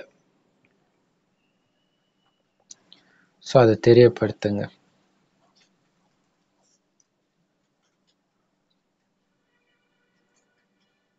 அப்ப சயின்ஸ் மூலமா கண்டுபிடிக்கிறாங்கல்ல, ஃபிளாப்பி, சினிமா பாட்டு டிஸ்க்கு, சிடி, இதெல்லாம் கூட, அப்புறம் மெமரி கார்டு, எல்லாமே ஒரு டைம்ல தேஞ்சு அழிஞ்சிடும், உடஞ்சிடும். ஆனா ஆத்மா குட்டிக்கொண்டு இருக்குது. அழியாத அந்த ஆத்மாவில பாகமும் அழியாத பாகம் அடங்கி இருக்குது. அது ஒருபொழுதும் தேயவும் செய்யாது, அழியவும் செய்யாது, உடையவும் செய்யாது. முடிவே கிடையாது. முடிவும் கிடையாது, ஆரம்பமும் கிடையாது. போய்கிட்டே இருக்குது.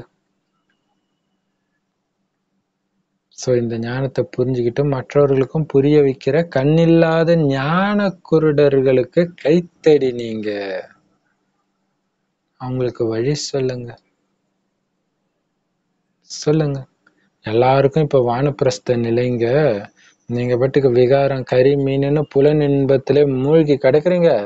சோ இந்த புலன் இன்பம் உங்களை உடம்புல புடிச்சு வச்சிட்டு இருக்குது. உடம்ப விட்டு போகணும். வானப்பிரஸ்த நிலை சத்தம் நடந்த இந்த உலகத்தை விட்டுட்டு நீங்க போகணும்.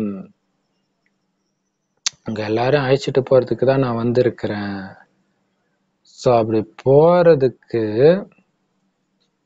என்ன தகுதி?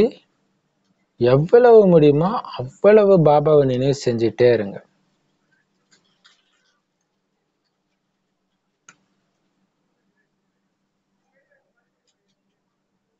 நான் எல்லாரையும் கூட்டிட்டு போறதுக்கு தான் வந்திருக்கிறேன்.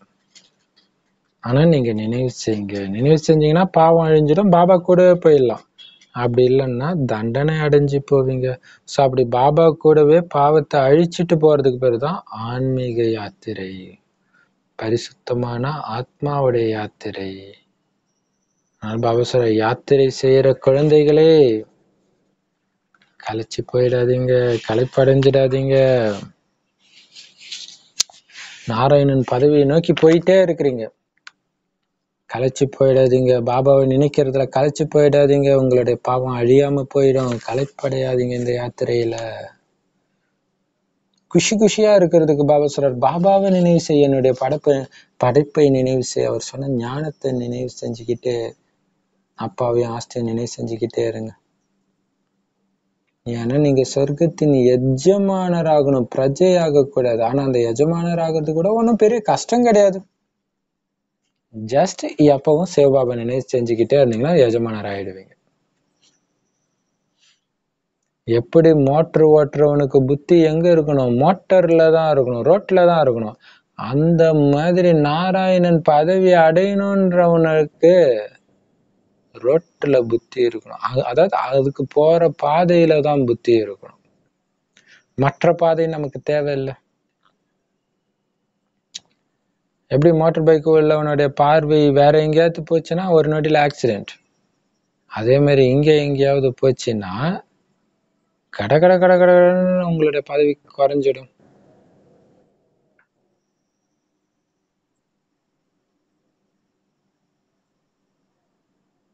ஸோ பிரம்மா பாபா சார், நான் கூட நாராயணன் பூஜை செய்யறதுக்கு உட்காந்தா புத்தி எங்கெங்கயோ அலையும், நானே எனக்கு நானே அடிச்சுக்கிட்டு கிள்ளிக்கிட்டு தண்டனை கொடுத்துருப்பேன். இப்ப கூட புத்தி அங்கேயும் இங்கேயும் ஓடுது. நான் முயற்சி செஞ்சுக்கிட்டே இருக்கேன்.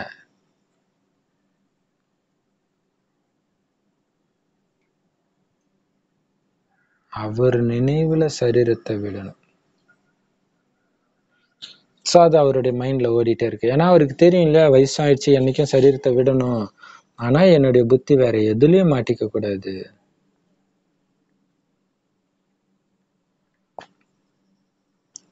கிருஷ்ணருடைய நினைவுல சரீரத்தை விட்டாலே கிருஷ்ணர்கிட்ட போயிடுவோன்னு பக்தி பண்றாங்க. ஆனா கிருஷ்ணர் ஒண்ணு எல்லாருக்கும் அப்பா கிடையாது. அங்க எங்க போறீங்க? எல்லோருக்கும் ஒரே தந்தை தான். அங்க போனோம்னா அவரைத்தான் நினைக்கணும், சிவபாபாவை தான் நினைக்கணும். ஸோ எல்லாருக்கும் சத்கதி சிவபாபாவை நினைவு செய்வதன் மூலமாகத்தான் நமக்கு கிடைக்குது. மற்றபடி முக்தி எல்லாருக்குமே கிடைச்சிடும்.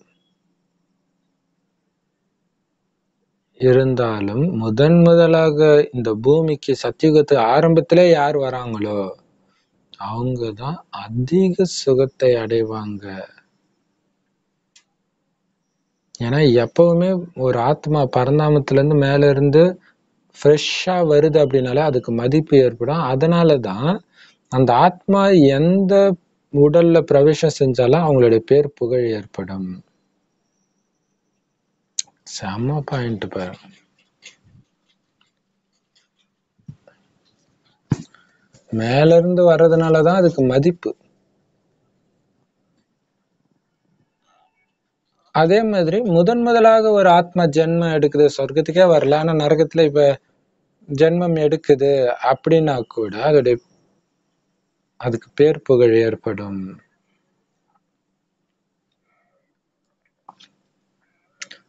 ஸோ அதே இன்னொரு அர்த்தத்திலையும் சொல்லலாம். இயேசு உடம்புலயும் ஒரு மேல இருந்து ஃப்ரெஷ்ஷா ஒரு ஆத்மா வருது. ஸோ அதனாலதான் இயேசுவும் ஃபேமஸ் ஆகுறாரு இல்லையா? இப்ப ராஜாங்கம் உருவாகிட்டு இருக்குது, குழந்தை தேவதையாகிட்டு இருக்கிறோம். ஆனா தேவதைய ஆகிறதுக்கான ஞானத்தை படிக்கிற பிராமணர்கள் நீங்க மட்டும்தான். இந்த சங்கமயுகத்துல தான் நீங்க இருக்கிறீங்க. மத்த எல்லாரும் பாவம் கலியுகத்துல இருக்கிறாங்க. இங்க வரவங்க இது கலியுகத்துடைய கடைசிப்பா, உலகம் மாறிட்டு இருக்குதுப்பான்னா அதை ஏத்துக்குவாங்க.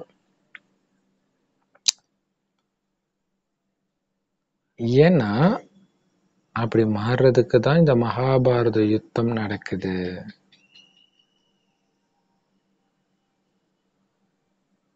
அவசர குழந்தைகளே, உங்க மூலமா தான் எல்லாருக்கும் ஞானம் கிடைக்குது.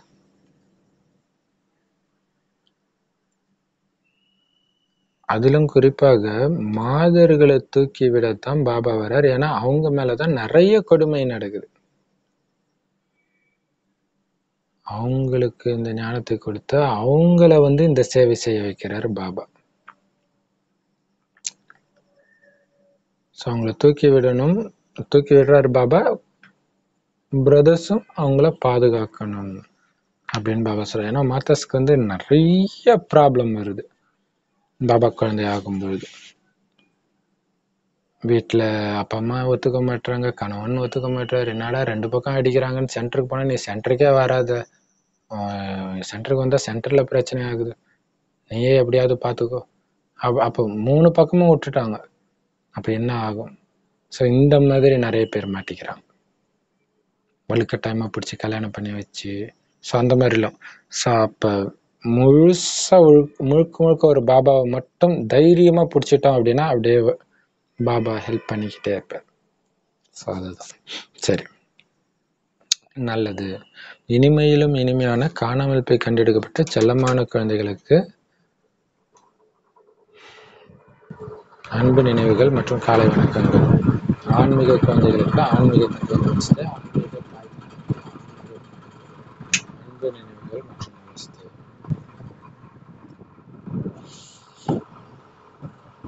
தாரணைக்கான முக்கிய சாரம்: ஒவ்வொருத்தருடைய முயற்சியையும் பாபா சாட்சியா பார்த்துக்கிட்டே இருக்கிறாரு. சுயம் 8 மணி நேரம் நினைவுல இருக்கிறதுக்கான முயற்சி பண்ணிக்கிட்டே இருக்கணும். நீங்க பயிற்சி பண்ணணும். பாபாவை எப்படி எல்லோருக்கும் பிடிக்குமோ அதே மாதிரி உங்களையும் எல்லோருக்கும் பிடிக்கிற மாதிரி நடந்துக்கணும். இந்த ஞானத்தை சிந்தனை பண்ணிக்கிட்டே இந்த ஞானத்தை மற்றவங்களுக்கும் கொடுத்துக்கிட்டே இருக்கணும். குருடர்களுக்கு கைத்தடி ஆகும்.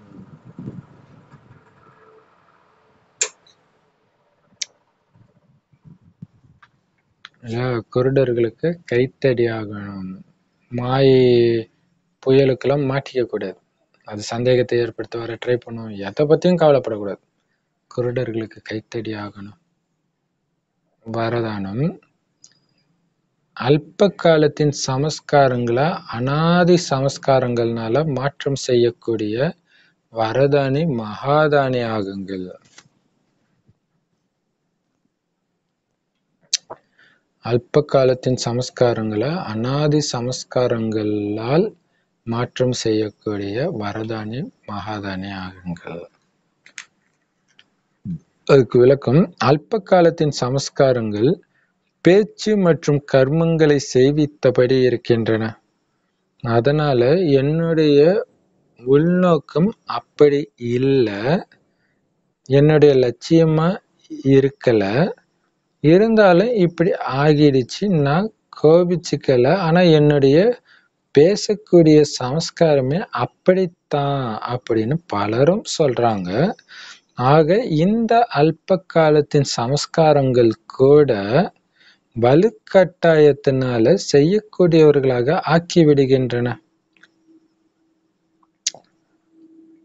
இப்ப இந்த அல்பகால சமஸ்காரங்களை அனாதி சமஸ்காரங்கள்னால மாற்றம் செய்யுங்கள். ஆத்மாவுடைய அனாதியான உண்மையான சமஸ்காரங்களே எப்பொழுதும் நிறைந்தவராக, எப்போதும் வரதானியாக மற்றும் மகாதானியாக இருப்பதாகும். ஸ்லோகன்: சூழ்நிலை என்னும் மலையை பறக்கும் கலையின் முயற்சியின் மூலம் கடந்து சென்று விடுவதுதான் பறக்கும் யோகி ஆவதாகும்.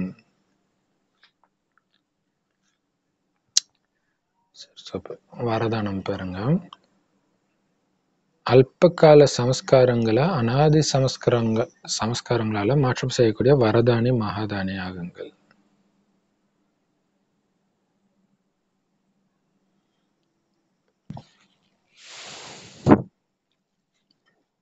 பாபா சொல்றாரு,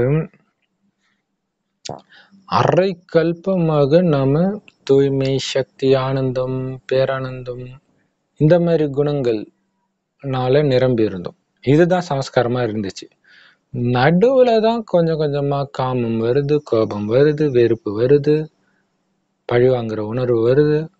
எல்லாம் அந்த அந்த கலியுகத்துடைய இறுதி வரும்போது தான் அது அதிகமாயிடுச்சு. அப்ப என்ன அர்த்தம், ரொம்ப கொஞ்ச நாள் முன்னாடி வந்தது தான் அந்த சமஸ்காரம். அதே மாதிரி ஒரு மனுஷனுடைய வாழ்க்கையே பார்த்தீங்கன்னா என்ன அர்த்தம், அந்த 20 வயசு அந்த டைம்ல தான் காமம் அதெல்லாம் வருது. அப்ப அது அல்பகால சமஸ்காரம் தான், நடுவுல வந்த சமஸ்காரம் தான். ஆனா அந்த நடுவுல வந்த சமஸ்காரம் எவ்வளவு காரியங்கள் செய்ய வச்சுட்டு இருக்குது,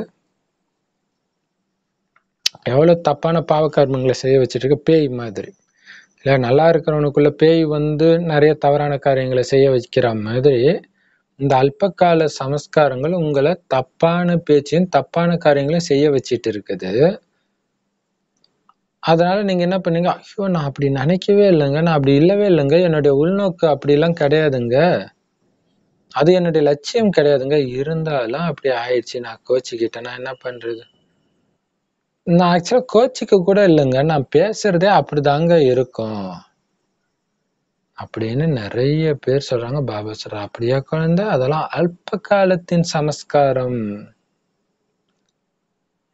சோ அத கூட உன்னால மாத்த முடியலையா? அந்த அல்பகால சமஸ்காரம் வந்து உங்களை ஒரு நொடியில அப்படி டக்குன்னு, இந்த சிச்சுவேஷன் வந்தா கோபம், இந்த சிச்சுவேஷன் வந்தா காமம், இந்த சிச்சுவேஷன் வந்தா பற்று, இந்த சிச்சுவேஷன் வந்தா அகங்காரம், இப்படி உங்களை அலக்கழிச்சிட்டு இருக்குது இல்லையா, வலுக்கட்டாயமா உங்களை அந்த காரியங்களை செய்ய வச்சிருது இல்லையா. இப்ப அந்த சமஸ்காரத்தை நடுவுல தற்காலிகமா வந்த சமஸ்காரம் புரிஞ்சுட்டு உங்களோட அனாதி சமஸ்காரங்களின் மூலமா மாற்றம் செய்யுங்க. அனாதி சமஸ்காரத்தை எடுத்துட்டு வாங்க, அவ்வளவுதான். நான் தூய்மையானவன், நான் பரிசுத்தமானவன், எனக்கு காமமே பிடிக்காது, காமம்லாம் கீழானவங்க பண்றது. அப்ப என்ன ஆகும், இந்த காமம் வருது, அல்பகால சமஸ்காரம் உங்களுக்கு தூண்டுதல் கொடுக்குது. ஆனா நீங்க இந்த எண்ணத்தை, இதுதான் என்னுடைய உண்மையான சமஸ்காரம், நான் ரொம்ப தூய்மையானவன், பரிசுத்தமான, அந்த அந்த சமஸ்காரத்தை நீங்க வலுக்கட்டாயமா எடுத்துட்டு வர என்ன ஆயிடும், இந்த அல்பகால சமஸ்காரம் போயிடும். பாபா சொல்றாரு, ஆத்மாவுடைய அனாதியான சமஸ்காரம் என்ன தெரியுமா, உண்மையான சமஸ்காரம் என்ன தெரியுமா, அத குழந்தைகிட்ட பார்க்கலாம் இல்ல. இதுக்கு முன்னாடி இருந்த அல்பகால சமஸ்காரத்தை எல்லாம் கர்ப்பத்துல அழிக்கிறாரு அடிச்சு. அப்ப குழந்தை பிறந்தோடனே இன்னும் சிரிச்சிட்டு இருக்கு, அதுக்கு பசிச்சா அழுவுது. ஆனா நம்ம ஒரு குறிப்பிட்ட வயசுக்கு அப்புறம் நம்ம அழறது கிடையாது. ஏன்னா நமக்குள்ள அகங்காரம் வந்துச்சா, நான் போய் அழலாமா அப்படின்ட்டு. அப்ப அந்த குழந்தைக்கு வந்து இதெல்லாம் தெரியல. நம்ம அழுதா நம்மள கேவலமா நினைப்பாங்கன்னு அதுக்கு தெரியல. ஏன் தெரியுமா தெரியல? ஏன்னா சக்தியில நிரம்பி இருக்குது எப்பவுமே. அதுதான் உங்களுடைய ஒரிஜினல் சமஸ்காரம். குழந்தை பிறக்கும் பொழுது இருக்கிற அதோடைய குணாதிசயங்கள் தான் உங்களுடைய உண்மையான குணங்கள். அதை எப்பவும் நிறைந்து இருக்கிறேன், சர்வ சக்திகளும் நிறைந்து இருக்கிறேன், எப்பவுமே வரத்தை தானமா வழங்கி வழங்கி வழங்கிக்கிட்டே இருக்கிறேன், இடைவிடாத வழங்குற மகாதானி வரதானி நான், எப்பவும் நிறைஞ்சிருக்கிறவன் நான் அப்படின்னு நினைக்கிறதா உங்களுடைய உண்மையான சமஸ்காரம். ஆனா என்ன பண்ணிட்டீங்க, எனக்கே பத்தல எனக்கே பத்தல, நீ கொடு நீ கொடு, நீ சக்தி கொடு, நீ எனக்காக ஜபம் பண்ணு, நீ எனக்காக தியானம் பண்ணு, அப்படி ஆயிடுச்சு. ஆத்மாவுடைய உண்மையான சமஸ்காரத்தை வெளிப்படுத்துங்க. அல்பகால சமஸ்காரம் தானா ஓடி போயிடும். அது உள்ள இருக்குது, அனாதியான சமஸ்காரம், உண்மையான சமஸ்காரம். அதை தட்டி எழுப்புங்க. அலட்சியமாவே இருந்துடாதீங்க. இருந்துட்டா ஒவ்வொரு கல்பத்திலும் அலட்சியமா இருந்துடும். ஸ்லோகன்ல பாபா சொல்றாரு, மாதிரி பிரச்சனையா, மலை மாதிரி பிரச்சனை. பாபா சொல்றாரு, அப்படியே உட்காந்த கீழே நடக்கிறவங்களுக்கு தான் மலை பெரிய விஷயம், மேல பறக்கிறவங்களுக்கு என்ன மலை, பறந்து போ அப்படின்னு அர்த்தம். கீழே என்ன நடந்தா என்ன, மேல இருந்து சக்தி கொடுக்குறேன். இதுலயே உன் கவனம் இருந்துச்சுன்னா இந்த பறக்கும் கலையில இருக்கிறதுல நீங்க பண்ற முயற்சியின் மூலம்